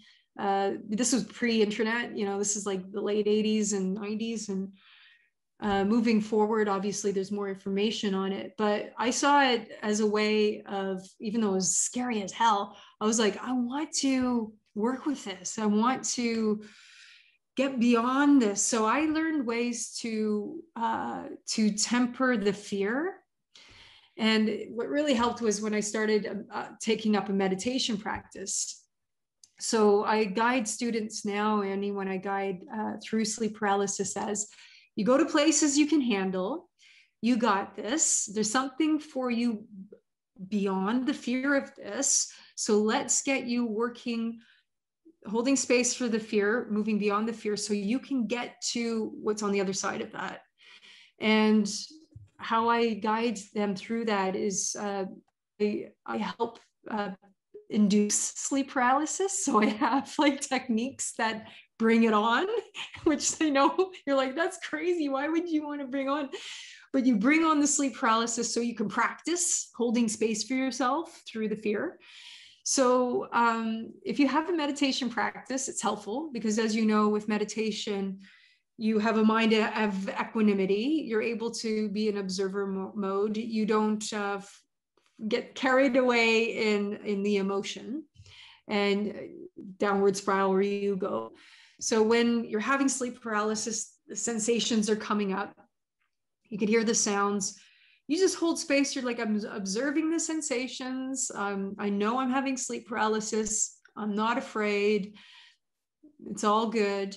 And then the shadow entities or whatever it is comes into the room. Okay, there we go. There's like there's an entity in the room. I'm not afraid. I have a mind of equanimity. It's all good. Then the shadow entity comes at you and it's trying to strangle you. And then you're like, this is okay. This is getting, and you're feeling it too. So how do you hold space for that? So I've taught many of my students to access a source place of love. I know it sounds like cheesy, but love, accessing the place of love, because most of what we traverse through this human experience, which is, a challenging experiences, is working through both polarities of fear and love. These are the two base notes of our existence. We're striving and constantly moving in and out of fear and love, and everything comes down to those two things, it would seem. So in the sleep paralysis situation, you can either act upon it with fear or love. So you got something scary coming at you. So you could either feed it fear, which seems to amplify it.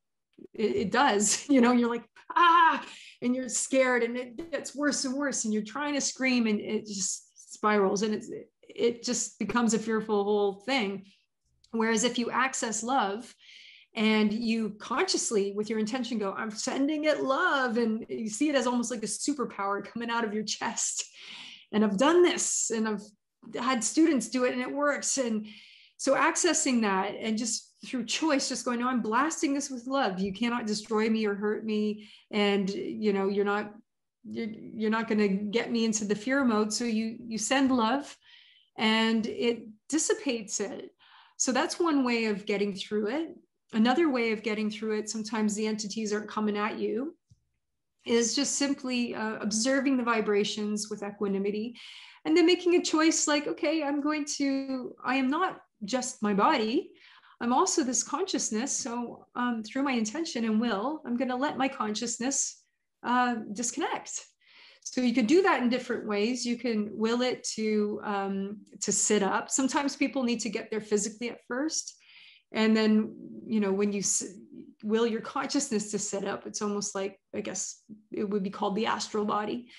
Let that sit up. Some people, you can will it to roll out. So you roll out on your side. You can will it to spiral out off the top of your head. So just like a spiral motion. Or you could just will it to be at a different vantage point. So will it up to be the corner of your ceiling, and then you're there.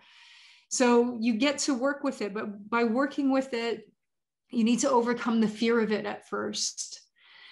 Beyond that, it gets interesting. So in an out-of-body experience, it's like you're there, you're in your room. It's very different from a lucid dream because you're actually in your room and you are just pure awareness with no body. And you're able to do things like pass through walls, and you're able to like move into mirrors and create portals and travel to different places and fly and see different vantage points, and only able to be disconnected for a certain amount of time. And there seems to be a bit of a time limit in the physics of this whole situation where you're then eventually snapped back to your body. But in the time that you're there, you can learn some pretty cool things. And also there's precognition that you can catch there as well. There's a bit of time travel that you can experience there as well. I know it sounds mind-blowing, but there's a total different physics going on in that. I guess they would call it the astral plane. And it's almost like the dimension between our material reductionist reality and possibly the realms of lucid dreams or somewhere in between. And I also liken it a lot to the Tibetan process of the Bardo work and the Tibetan Book of the Dead, that there's a lot of various entities that you come up against when you are traversing through the Bardo, through the death process, the transition. And I always see the sleep paralysis and the astral plane as kind of like that zone, because sometimes you get these entities that seem to have their own free will appearing, and almost seems like a challenge that you need to like overcome the fear of this thing in order to get to the next level. Now, whether they're a projection of our own mind, a projection of our own unconscious zone, or if they are actually discarnate like entities or beings of free will and choice, don't know what exactly that is. But either way, it seems kind of like an initiation. And so if you're able to move beyond the fear, it gets you into a more transcended, deeper space of conscious exploration and awareness. So maybe that's what the Tibetan Book of the Dead kind of was tapping in on a little bit too there, because it seems like there's an initiatory process with that as well in these liminal spaces. So I know that there's a biological function to sleep paralysis, but I do think that there's some cool conscious exploration you can do in the process that can be really interesting. And I just love the out-of-body experience. And over the years, I've found these new ways of working with the physics in those realms, that like creating portals and working with energy. And I'm just like, whoa, this is amazing. And, you know, it's just so fantastic. So yeah, moving beyond the fear. I think everything is about moving beyond the fear and getting into the love, you know, that seems to be like the magic power for that drives anything. Yeah, that's a beautiful way of putting it. Two of the other things you mentioned that I'm curious about, one was this idea of divination, and maybe you can talk a bit about that and what that is and what draws you to it. And you also mentioned a couple of times this idea of witches and using plants. And I think we all, you know, so many of us, we grew up in a culture where, like, I remember as a kid watching The Wizard of Oz, and it was the Wicked Witch and Green Face. And I mean, even here in Peru, you know, witch is a derogatory term. It's a bruja or a brujo, and it's these people who are evil in a way. And you know, there's a whole long history of persecution and all of these things. But what do you think that really means, like to be a witch, and what does that embody? And because it seems like we have such a distorted view of what that is. Because it's interesting, in Mexico, the bruja is also synonymous with the curandera. It's the two words are the same, and it seems to me that's a much closer reality. Is that that is the healer, the one who works with plants, the one who explores, as you use, I think is a beautiful word, an explorer of these realms of consciousness and dream states. And So yeah, maybe those two topics I'm curious about, divination and also this idea of witches. Yeah, so witches get a bad rap. Actually, the word witch comes from the word Wicca, which means wise one. So they were the people that held some wisdom. So it's like, where did they get this wisdom, and what is this wisdom that they're talking about? The wisdom is the wisdom of the plants, the wisdom in the relationship with the, I guess in modern terms, we could call it plant consciousness, but in ancient terms, it would be the forest spirits or the elementals. And having that wisdom and working closely with the wisdom of nature, and also working with the wisdom of the realms of that which you cannot see. So it would be tuning in, like I was saying, into those flow states where you're able to receive insight, receive information, receive the information from the ancestors, talk to the dead, receiving information from them that there's no way you could know, like names and sentiments. So working in those flow states, that's how I see a witch or even a shaman. And so the origins is wise one, and the wisdom is not the wisdom that we would have in this world, I'm really wise because I know how to work the stock market. It's not that kind of wisdom. It's like, it's a wisdom that's, slightly different from that. But why do we have this wisdom? Why do witches have this wisdom? The wisdom is there to help others. So it's not wisdom to hold power over other people. Although there are witches and shamans that do hold, that have these abilities or are able to access these zones of wisdom. But then, yeah, they do hold it over other people, and they're able to abuse that. But ultimately, it's there to, I think, in an altruistic way, to help the community, to help other people. Witches we're still suffering the hangover of the witch trials and the great, the great burnings of all the witches that have happened. And not just in Europe, that's the famous one where we do have a body count. And we know that there was thousands and thousands, over 50,000, mostly women, who were burned at the stake for having wisdom connected to this. And we're seen as a threat to modern science, a threat to the church, which we're pretty much working in conjunction. And we're wanted to step in as the middleman for this knowledge. Because it made money. Many witches, they would do it for free. They were the wise women of the village, and they, helped bringing the babies into the world, helped people when they were on their way out dying, and they were the ones that you came to with herb work, medicinal work, and also connection to the dead and ancestors and everything that shamans do as well. The thing is, we have a clear body count of how many witches were murdered in Europe, but we don't have a clear body count of shamans and people who were men and women who were murdered in the Americas, in all of the places that imperialism and colonization happened. It was madness. There was absolute slaughter when it came to that. So we don't have a clear definitive number, but worldwide, a lot of our wise people, wise elders, and usually they were older people. In fact, in Europe, it was mostly women who were over the age of 40. So it was older women who were murdered. We had this going on all over the world to a certain extent. And now the hangover is still here. Even in the South America, there's a hangover there. The bruja and the witches is considered an evil and a bad thing. I mean, that's cultural, probably a cultural conditioning thing, because Christianity went in there and said, evil.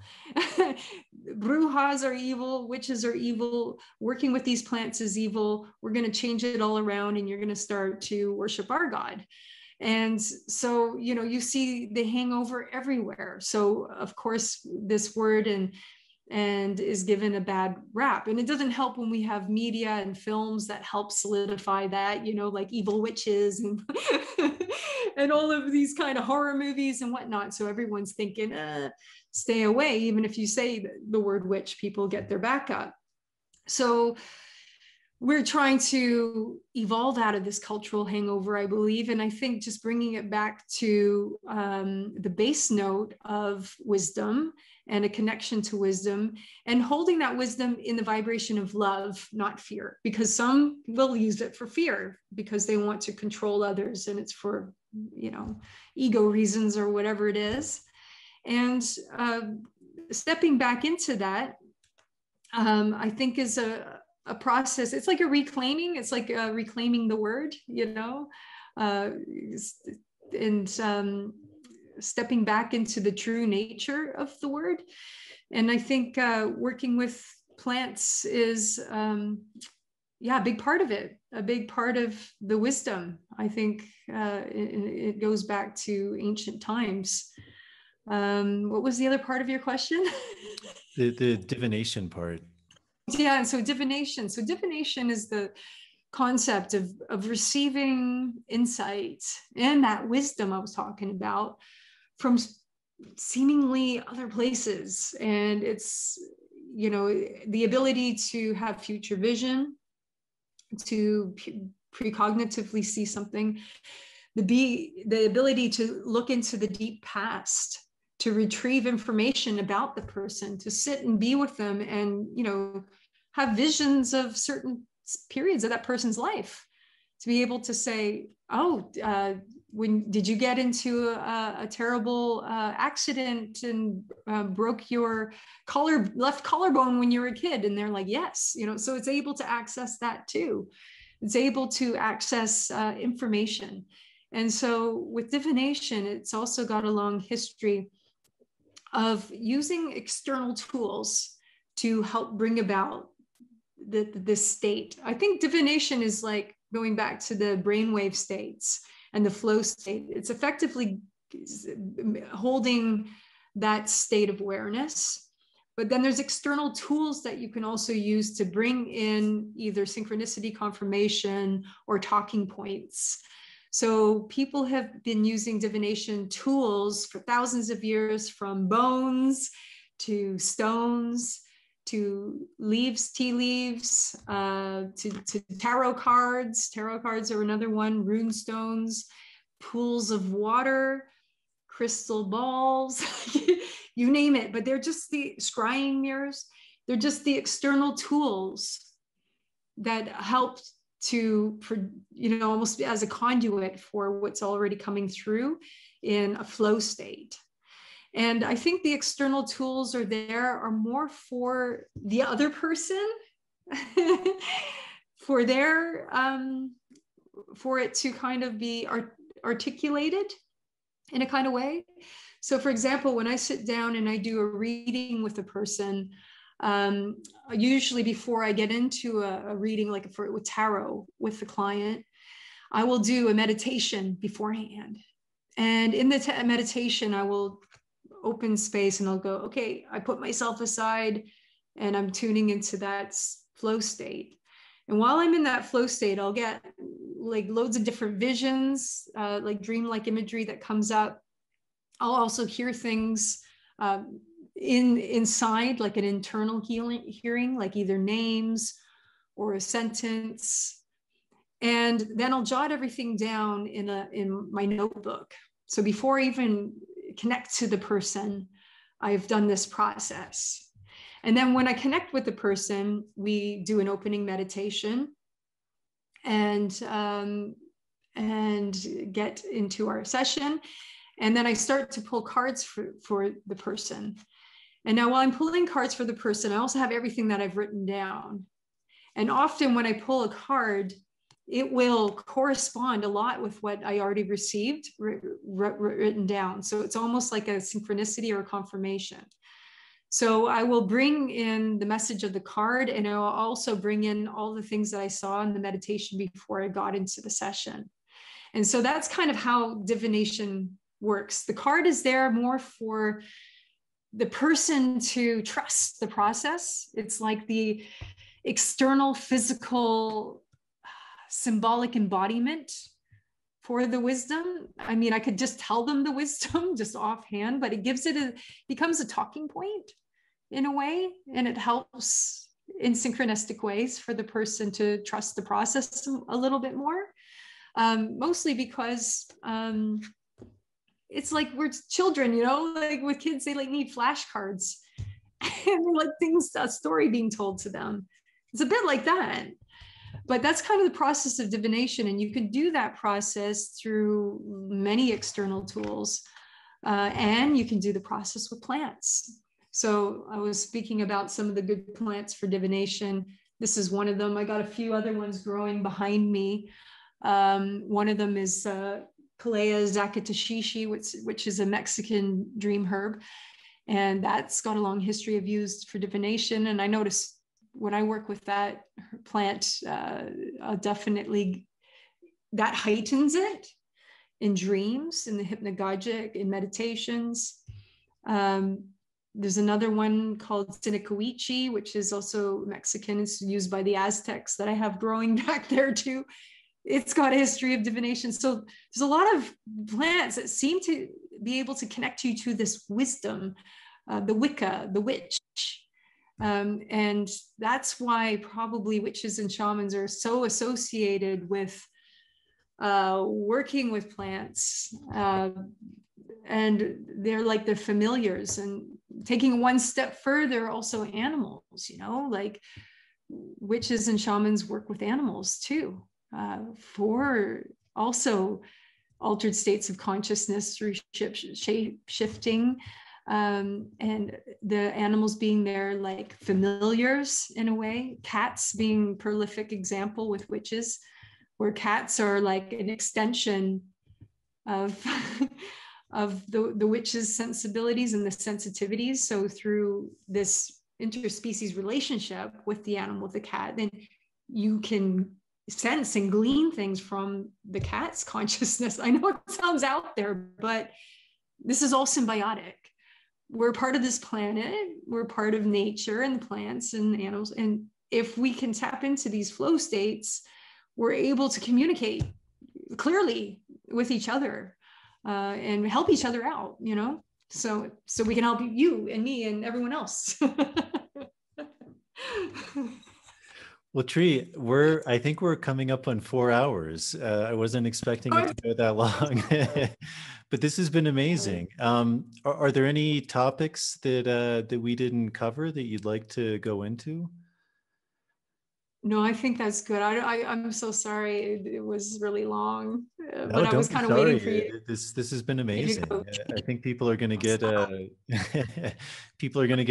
tremendous amount out of this. Thank you so much for sharing. It's been beautiful, and you have a beautiful way of kind of relating all of these different topics and making them accessible and I think easy to digest and you know, I think in that way you are a witch from that real sense of wisdom and being able to draw on all of these things and to be able to share that. So thank you so much. I really appreciate it. That was beautiful. Thank you. And yeah, apologies, that was really long, and I hope you're all right about that. And I hope you have a great day too and enjoy. It looks beautiful there, and I will get down there someday, and I know I will meet you. So Yeah, that'd be amazing. I love long podcasts. They're my favorites. So when I get close to 4 hours, I consider that a success, that it went really well. So thank you. That's cool.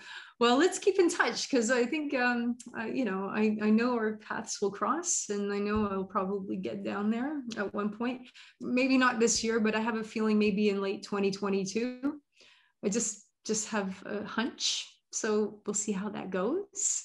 But we can keep in touch in the meantime, and been enjoying your channel too. So I'll keep tuning in to the other interviews as well. Yeah, that'd be amazing. And maybe we'll get a chance to meet up with Luis here too. Yeah. If people want to learn more about you, to work with you, to reach out to you, is there a way they can do that? You mentioned the course you're doing. How would people go about doing that? Yeah, so I'm pretty accessible because I'm online, listening to ayahuasca and getting getting online. So I'm on Instagram, also Facebook, just as Tree Carr. But my website is luciddreamtree.com, and I have a lot of my events and courses up there.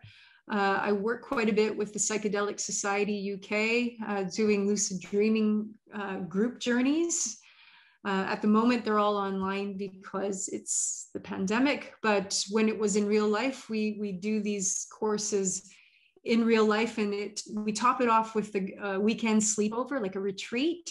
So we work with an immersive experience. So I'm very much into the immersive experiences, always doing retreats and into group journeying, group dreaming, and of course working with all of these amazing plants, oneirogens, that help activate dream states and being close to nature. So that's a big part of my practice too. Of course, all my death work's up there as well, booking sessions for death doula sessions, catharsis sessions for grief. And also I read tarot and do sessions for that as well, for divination. So yeah, whatever tickles your fancy, you can get in touch. Well, wonderful. Thank you so much, Tree. That was amazing. I really enjoyed this, and I wish you all the best. And yeah, I would love to cross paths when that synchronicity happens. Hopefully, sometime in the near future. Yeah, amazing. Okay, Jason, thanks so much, and have a wonderful day. You too. Bye. All right, everybody, that's it. I hope you enjoyed that episode with Tree Carr. I really enjoyed speaking with her. It was probably one of my more interesting episodes of just the variety and kind of depth of the topics we talked about. So I hope you all enjoyed that. As always, if you're able to help to support this podcast, that's deeply appreciated by me. A really good way of doing that is via Patreon. There'll be a link in the show notes. It's a subscription service, and for just a small amount of money, you can sign up for different tiers, and with that, you get things back like early access to shows, bonus material, Q&As. So that's a really amazing way to help to support this show, to help to support me. There's also the ability to direct donate via PayPal. There's also a link in the show notes with that. To all of the Patreon subscribers, thank you very much. I deeply appreciate it. All of your support, to all the people who donated via PayPal, thank you very much. If you're not able to do that, simply going on the YouTube page and subscribing to the show, turning on the notification bell, liking the video, that's a really big help with the algorithms and getting this show out so that more people are able to see it. And then with the audio version going on Apple Podcasts, also subscribing to the show and leaving a starred rating and a short review. So that's it. I'm not sure the order of the next guest because I've actually shot the last 3 episodes pretty close together. So I still need to figure out the order of the future shows. But as always, there'll be some really good guests coming on. So thank you all for tuning in, and I will see you all on the next episode.